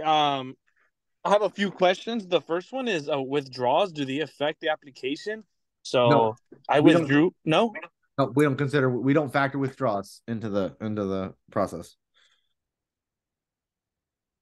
Oh, okay. And you already spoke about the latest we can take the T's. And did you ever say what the average T score for those who are accepted is? I know you said it's a minimum of 70 percentile, but do you know the average? I don't know what the average score is. I haven't run that data personally. Typically students, so definitely we have a lot of students who score in the 90th percentile or higher. So I always encourage people to do as well as they can.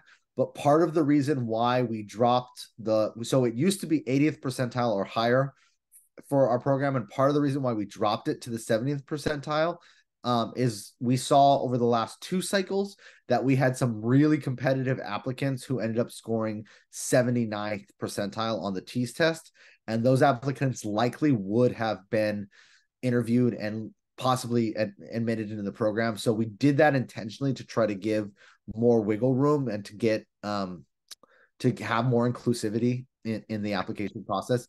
So, just because your T score is not 90th or above doesn't mean you're not competitive. But we do see a lot of 90th percentile or above. Okay. And another question was about the cast that you guys use. So I have transcripts from Cal State Long Beach and Long Beach Community. And when I need to send my official transcript, we use the Parchment website. And so I know you said we have to update it into the other nursing website that you guys use. But I was wondering, like, do I send it from Parchment into CAS and then CAS sends it to you guys, or how does it work? So CAS essentially is a repository for your application and your transcripts. So once you log into CAS, they will give you instructions on how to upload the official transcripts or use Parchment to send the transcripts to them. And then once they're in CAS, we can see them. The idea behind that is if you are applying to like multiple nursing programs, you only actually have to submit one set of transcripts to CAS, and then they push those transcripts out to the various programs you're applying to.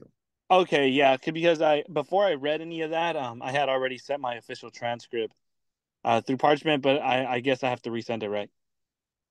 If you sent it to the university, right, I sent it to the university already. You might be able to. It's possible that when that application window opens up in February, you may be able to let the university know that you previously submitted transcripts, and they may be able to use those transcripts for that window. But I personally don't have access. You will have to resubmit transcripts to the nursing CAS for the initial nursing school application. Okay, yeah, no, I was assuming I had to because I'm currently finishing up my chemistry class, which ends in December, and I'm not sure if I would have to update it anyways. And you'll need to anyway, so you'll wait to get that chemistry class on there. Okay, and I think I had one more question. Oh, and you just mentioned that for our 2-page personal statement, we should just talk about our personal lives and how it ties into nursing so we could show them like who we are. Yeah, I mean, essentially it's a 2-page essay that is meant to give you the opportunity to kind of talk about yourself beyond just the grades that are there on the paper. It intentionally doesn't have a prompt to give people a lot of wiggle room as to what they're talking about. Obviously, I would recommend, what the committee is trying to figure out is who will be the best candidates for this nursing program, right? So you should definitely explain why you think you would be a good candidate, and that may be telling your story, that may be telling your goals, that may, there's a lot of different ways to kind of sell yourself as a candidate, but that's essentially what that is there for. And then obviously, beyond just whatever you decide to talk about, making sure that it's a polished essay, so that they can see that you're able to compose thoughts and that you can put things together, and all of that also factors in. Okay, thank you. That's just all the questions I had. Okay, sounds good. Jezreel. or Jezreel. Hi. Hi. So you'll see my question in our chat, so just ignore it if you ever go through that. But I plan to do that after this, so I will try to ignore. but basically my question was, does the program have any sort of like classes or emphasis on resume building for obviously after the program? And with that being said, on that same note, are there any like networks or connections that alumni can use to like bolster job applications? That's a great question. So in that last summer, that transition to practice seminar does provide like they talk about resumes, they talk about interviews, they talk about what to look for in your post BSN experience, because nursing kind of nowadays works a lot like doctors or medical training, where a lot of hospitals want you to do what they call a new grad residency program, and some of those come with pretty extensive application processes beyond just a normal job application.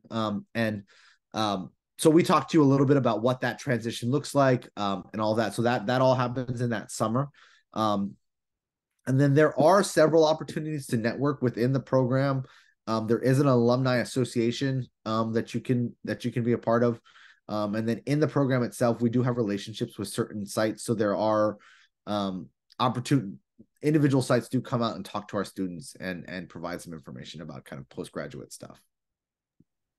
Okay, cool. Thank you. And then I guess like within the program, are there any like organizations that we can join while we're in the program? Sure. We have a student nursing association on campus. We also have a chapter of Alpha Tau Delta, the nursing fraternity, and it's a professional fraternity. So it's co-ed.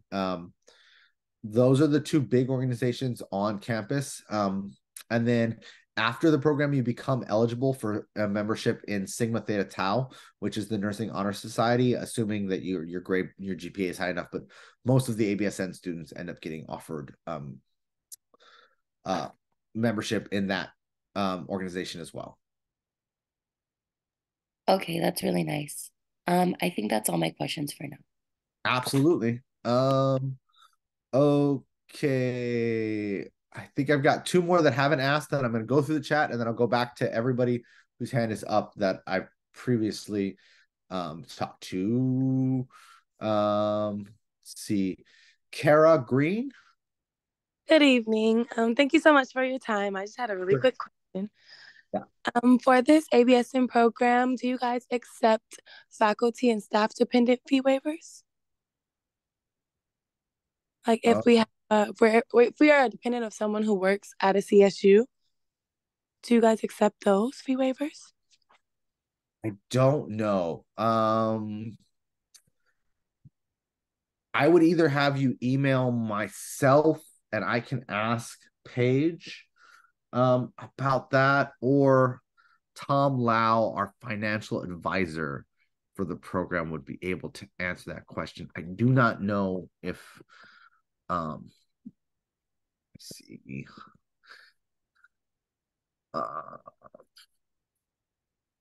Let me put Tom's email in the chat for you. Okay. And I would recommend emailing Tom Lau, who is our financial aid advisor for the program. He would know how to answer that question. And I apologize. I am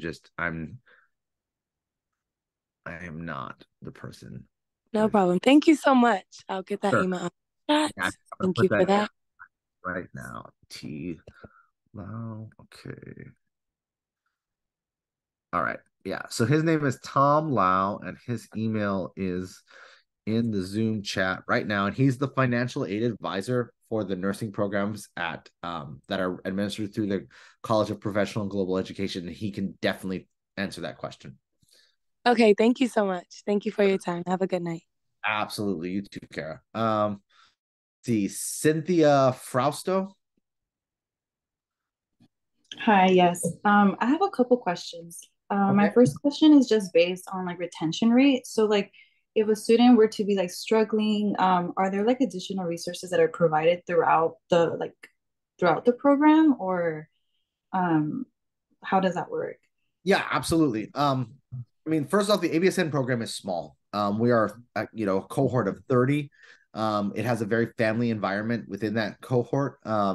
So, typically if somebody were struggling, it would start with, a one-on-one advisement meeting, either with the individual instructor for that course or clinical, or with myself, to kind of discuss what challenges the students were having, what resources are available, on campus, or that we could make available through the School of Nursing. Our students are eligible for Office of Students with Disabilities. So if there are accommodations that students need, they are eligible for those through the program. But really that would be the process. And we're committed to student success.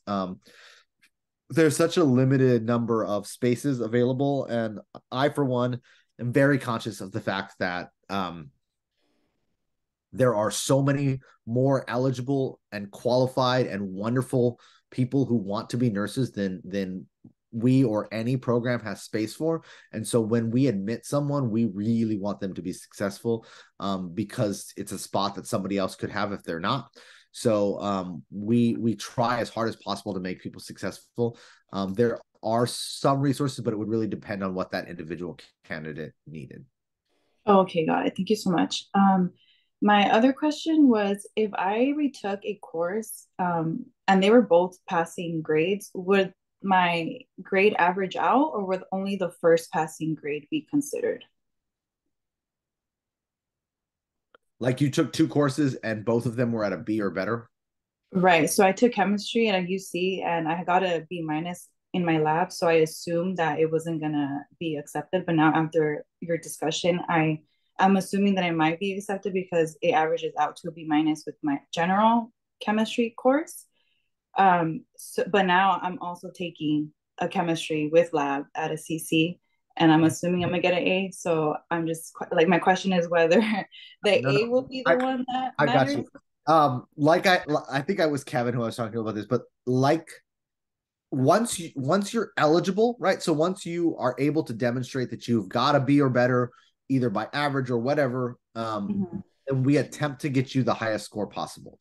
So if, because you went to a UC and you had the B minus in chemistry, but they were all different quarters, then I could only consider the community college one and say that none of the UCs met the individual unit requirements. Okay. But yeah. So essentially we will attempt to take the highest score possible. Okay, awesome. So I'll strive for that A. Sorry for that. Okay, thank you. And Carla Hernandez, I think, is the last hand raised question I'm going to take. Then I'm going to do the chat, and then I'll go back to the hand raised after that. Okay, so I just had a question now regarding tuition. So I know you provided us Tom's email. So when it comes to tuition, do you happen to know, not necessarily specifically, but is there like loans that the school has available for you, or would you have to get a private lender yourself, or? Sure, that's a great question. So for the program, we are eligible for federal financial aid. There is a lifetime limit for undergraduate federal financial aid, meaning loans that you can take out through the federal government. I believe it's around $55,000. If you used all of that federal financial aid during your initial undergraduate and you have not yet repaid it back, if you've repaid it back, it becomes available to you again. But if you've not yet repaid it back, then your primary funding option would either be individual finances or private loans. There are some scholarships that are available, specifically the HRSA Health Corps Scholarship, which Tom tends to send our accepted students information about. The problem for ABSN students is that most nursing scholarships want to see at least a year's worth of nursing coursework and grades before you're eligible for a scholarship. But by the time you become eligible for a scholarship, you're already graduating from the program. So there you can take out federal loans and grants. So if you are eligible for a Pell Grant or a subsidized or unsubsidized, you can take out, I believe, up to $25,000 worth of federal loans for our program, and then the remainder would need to be some additional financing source, which is what Tom does. Tom works with our students to identify whatever funding sources make the most sense for them. Right. So basically, if you never took out loans during your undergrad, then you'll most likely be able to get loans through the federal funding, right? Yep. And you just fill out the FAFSA. Fill out the FAFSA. Okay. Even if you, it's just to provide them the information, right?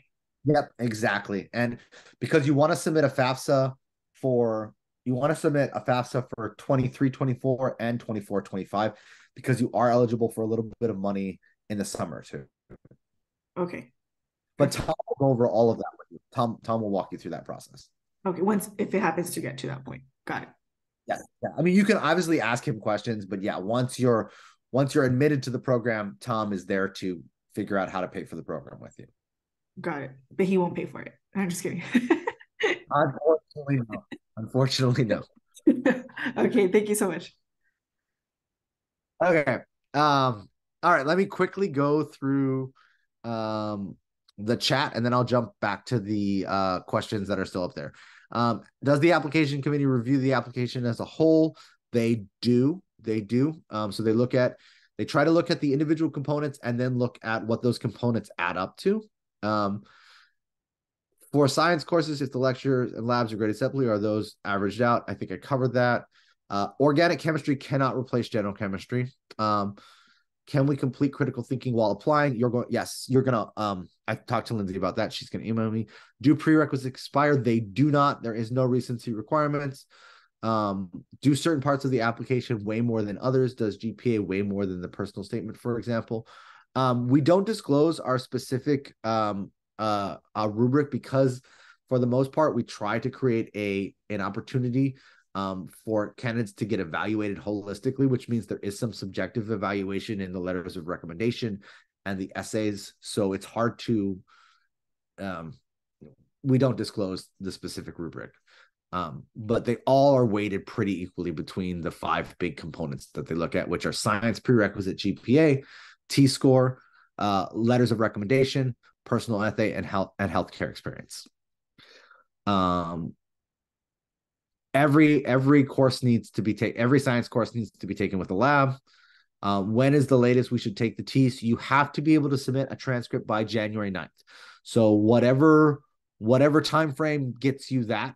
Like I said, I believe you can get a transcript within minutes to hours after completing the TEAS, but I would follow up with ATI before making that my plan. Do any of this hospitals allow exemptions for students of some of the vaccinations? I know that hospital employees are or have gotten exceptions. They currently do. So for vaccines, currently some hospitals will allow for exemptions. All healthcare workers were required by the state of California to be vaccinated during the heat of the pandemic. So most hospitals still require you to have gotten the COVID and COVID boosters. The university no longer requires it. But again, it's individual hospitals, and we don't control which hospitals we use semester to semester. And so there's no guarantee if you require a vaccine exception that you can get it. And even if hospitals are granting that exemption to their employees, they may not be granting it to students. So all I can say about vaccines is that if you do require an exception, whether it be because you do not want to get the vaccine or you cannot get the vaccine, it does increase the likelihood that you will delay your progress through the program, or your progress through the program will be delayed. And so unfortunately, we cannot control the hospital partners. How many applications do you typically receive? 200 to 250 applications. What's the average GPA and T-score? I do not have that data. What is the process for petitioning class equivalency? We kind of talked about that. You do not apply to this school by the end of this month.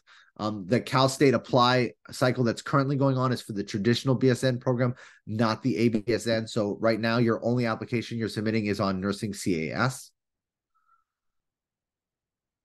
By when must we have all the application done? January 9th. Where will the recorded Zoom be posted? It's posted on the ABSN website under information session.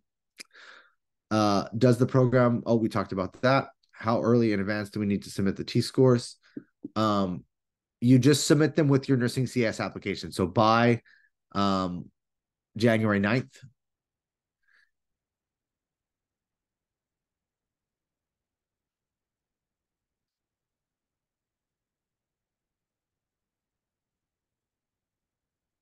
This question is if you've got multiple chem courses, but they don't have enough units to meet the quarter units.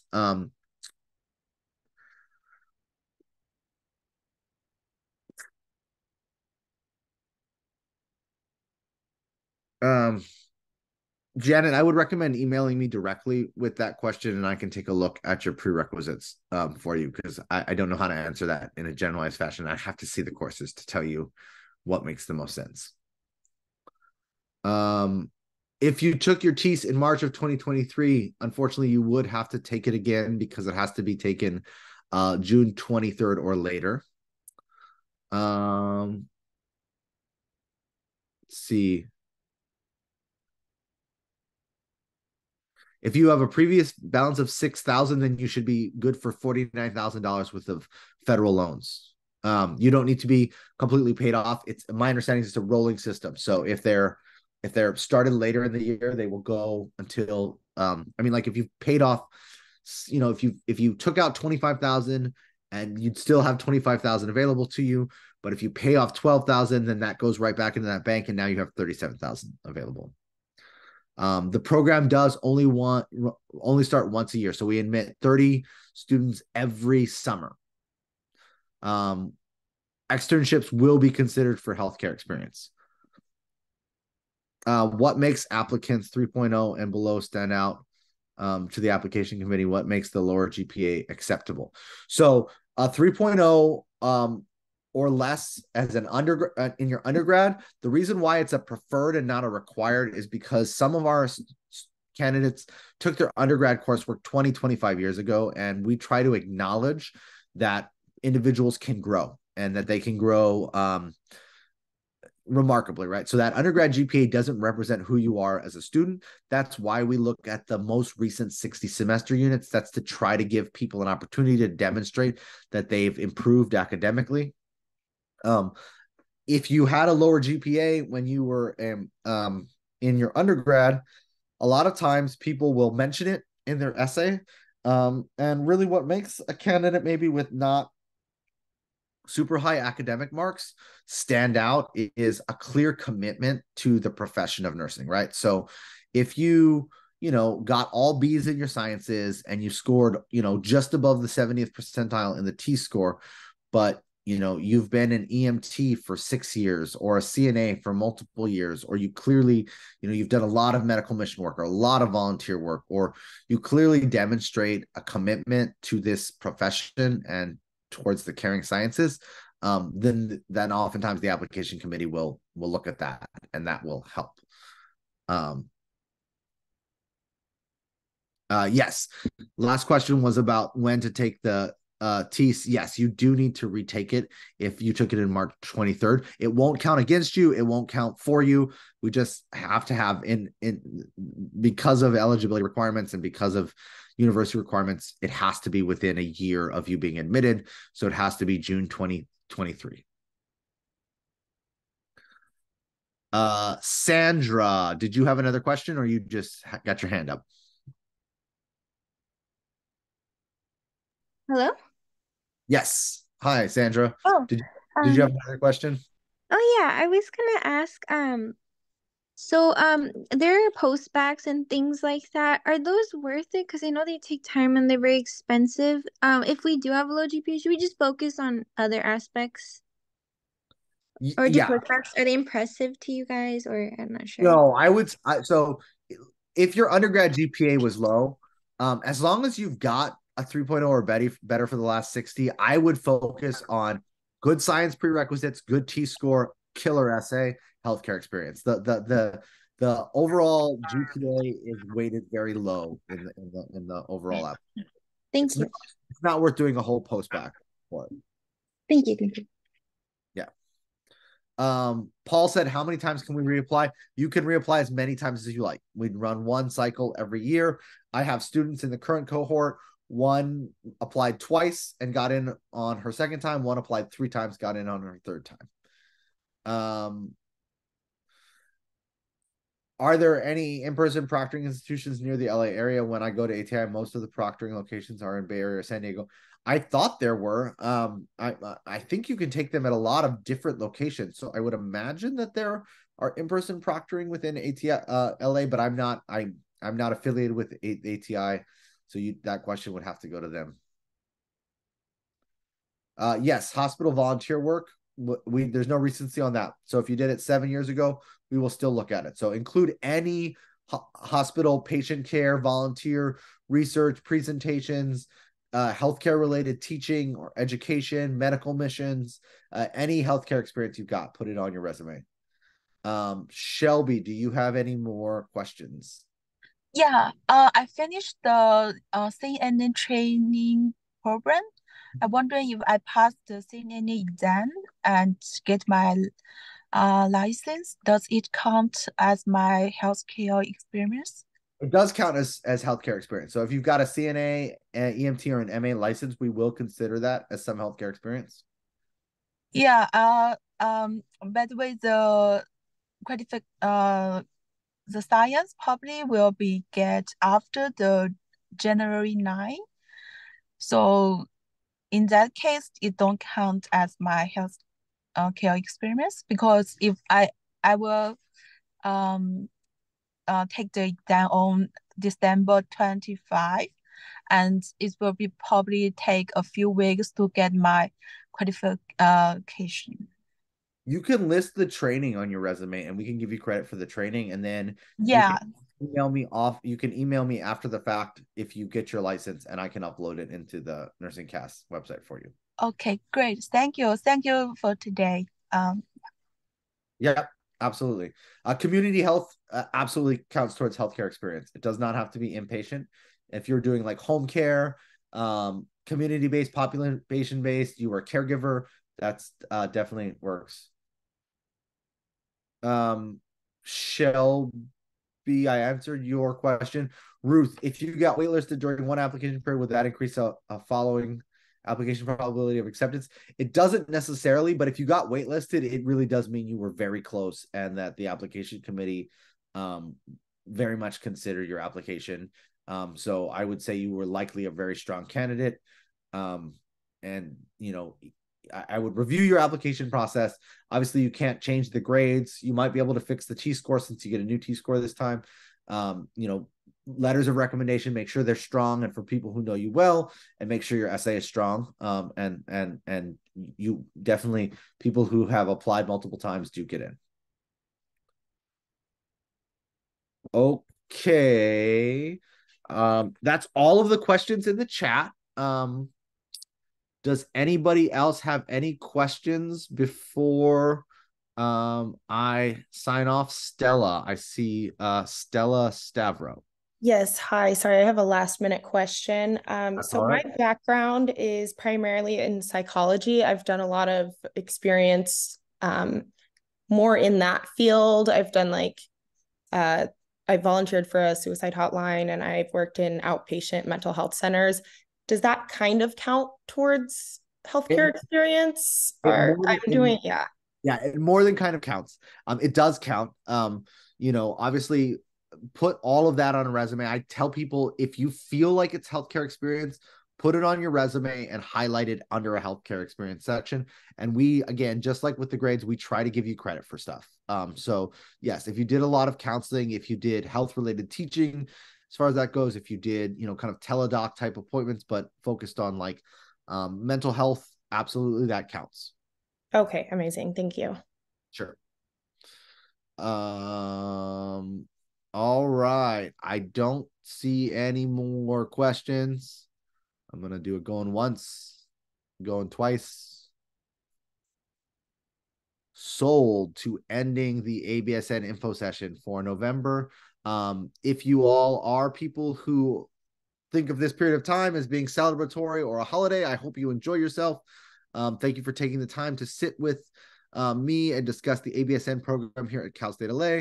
I'm so excited to have all of you joining the nursing profession shortly, whether it be with us or another institution. Remember, there are many paths to get into nursing, and we need you all. So thank you, thank you, thank you. We will talk to you soon, hopefully.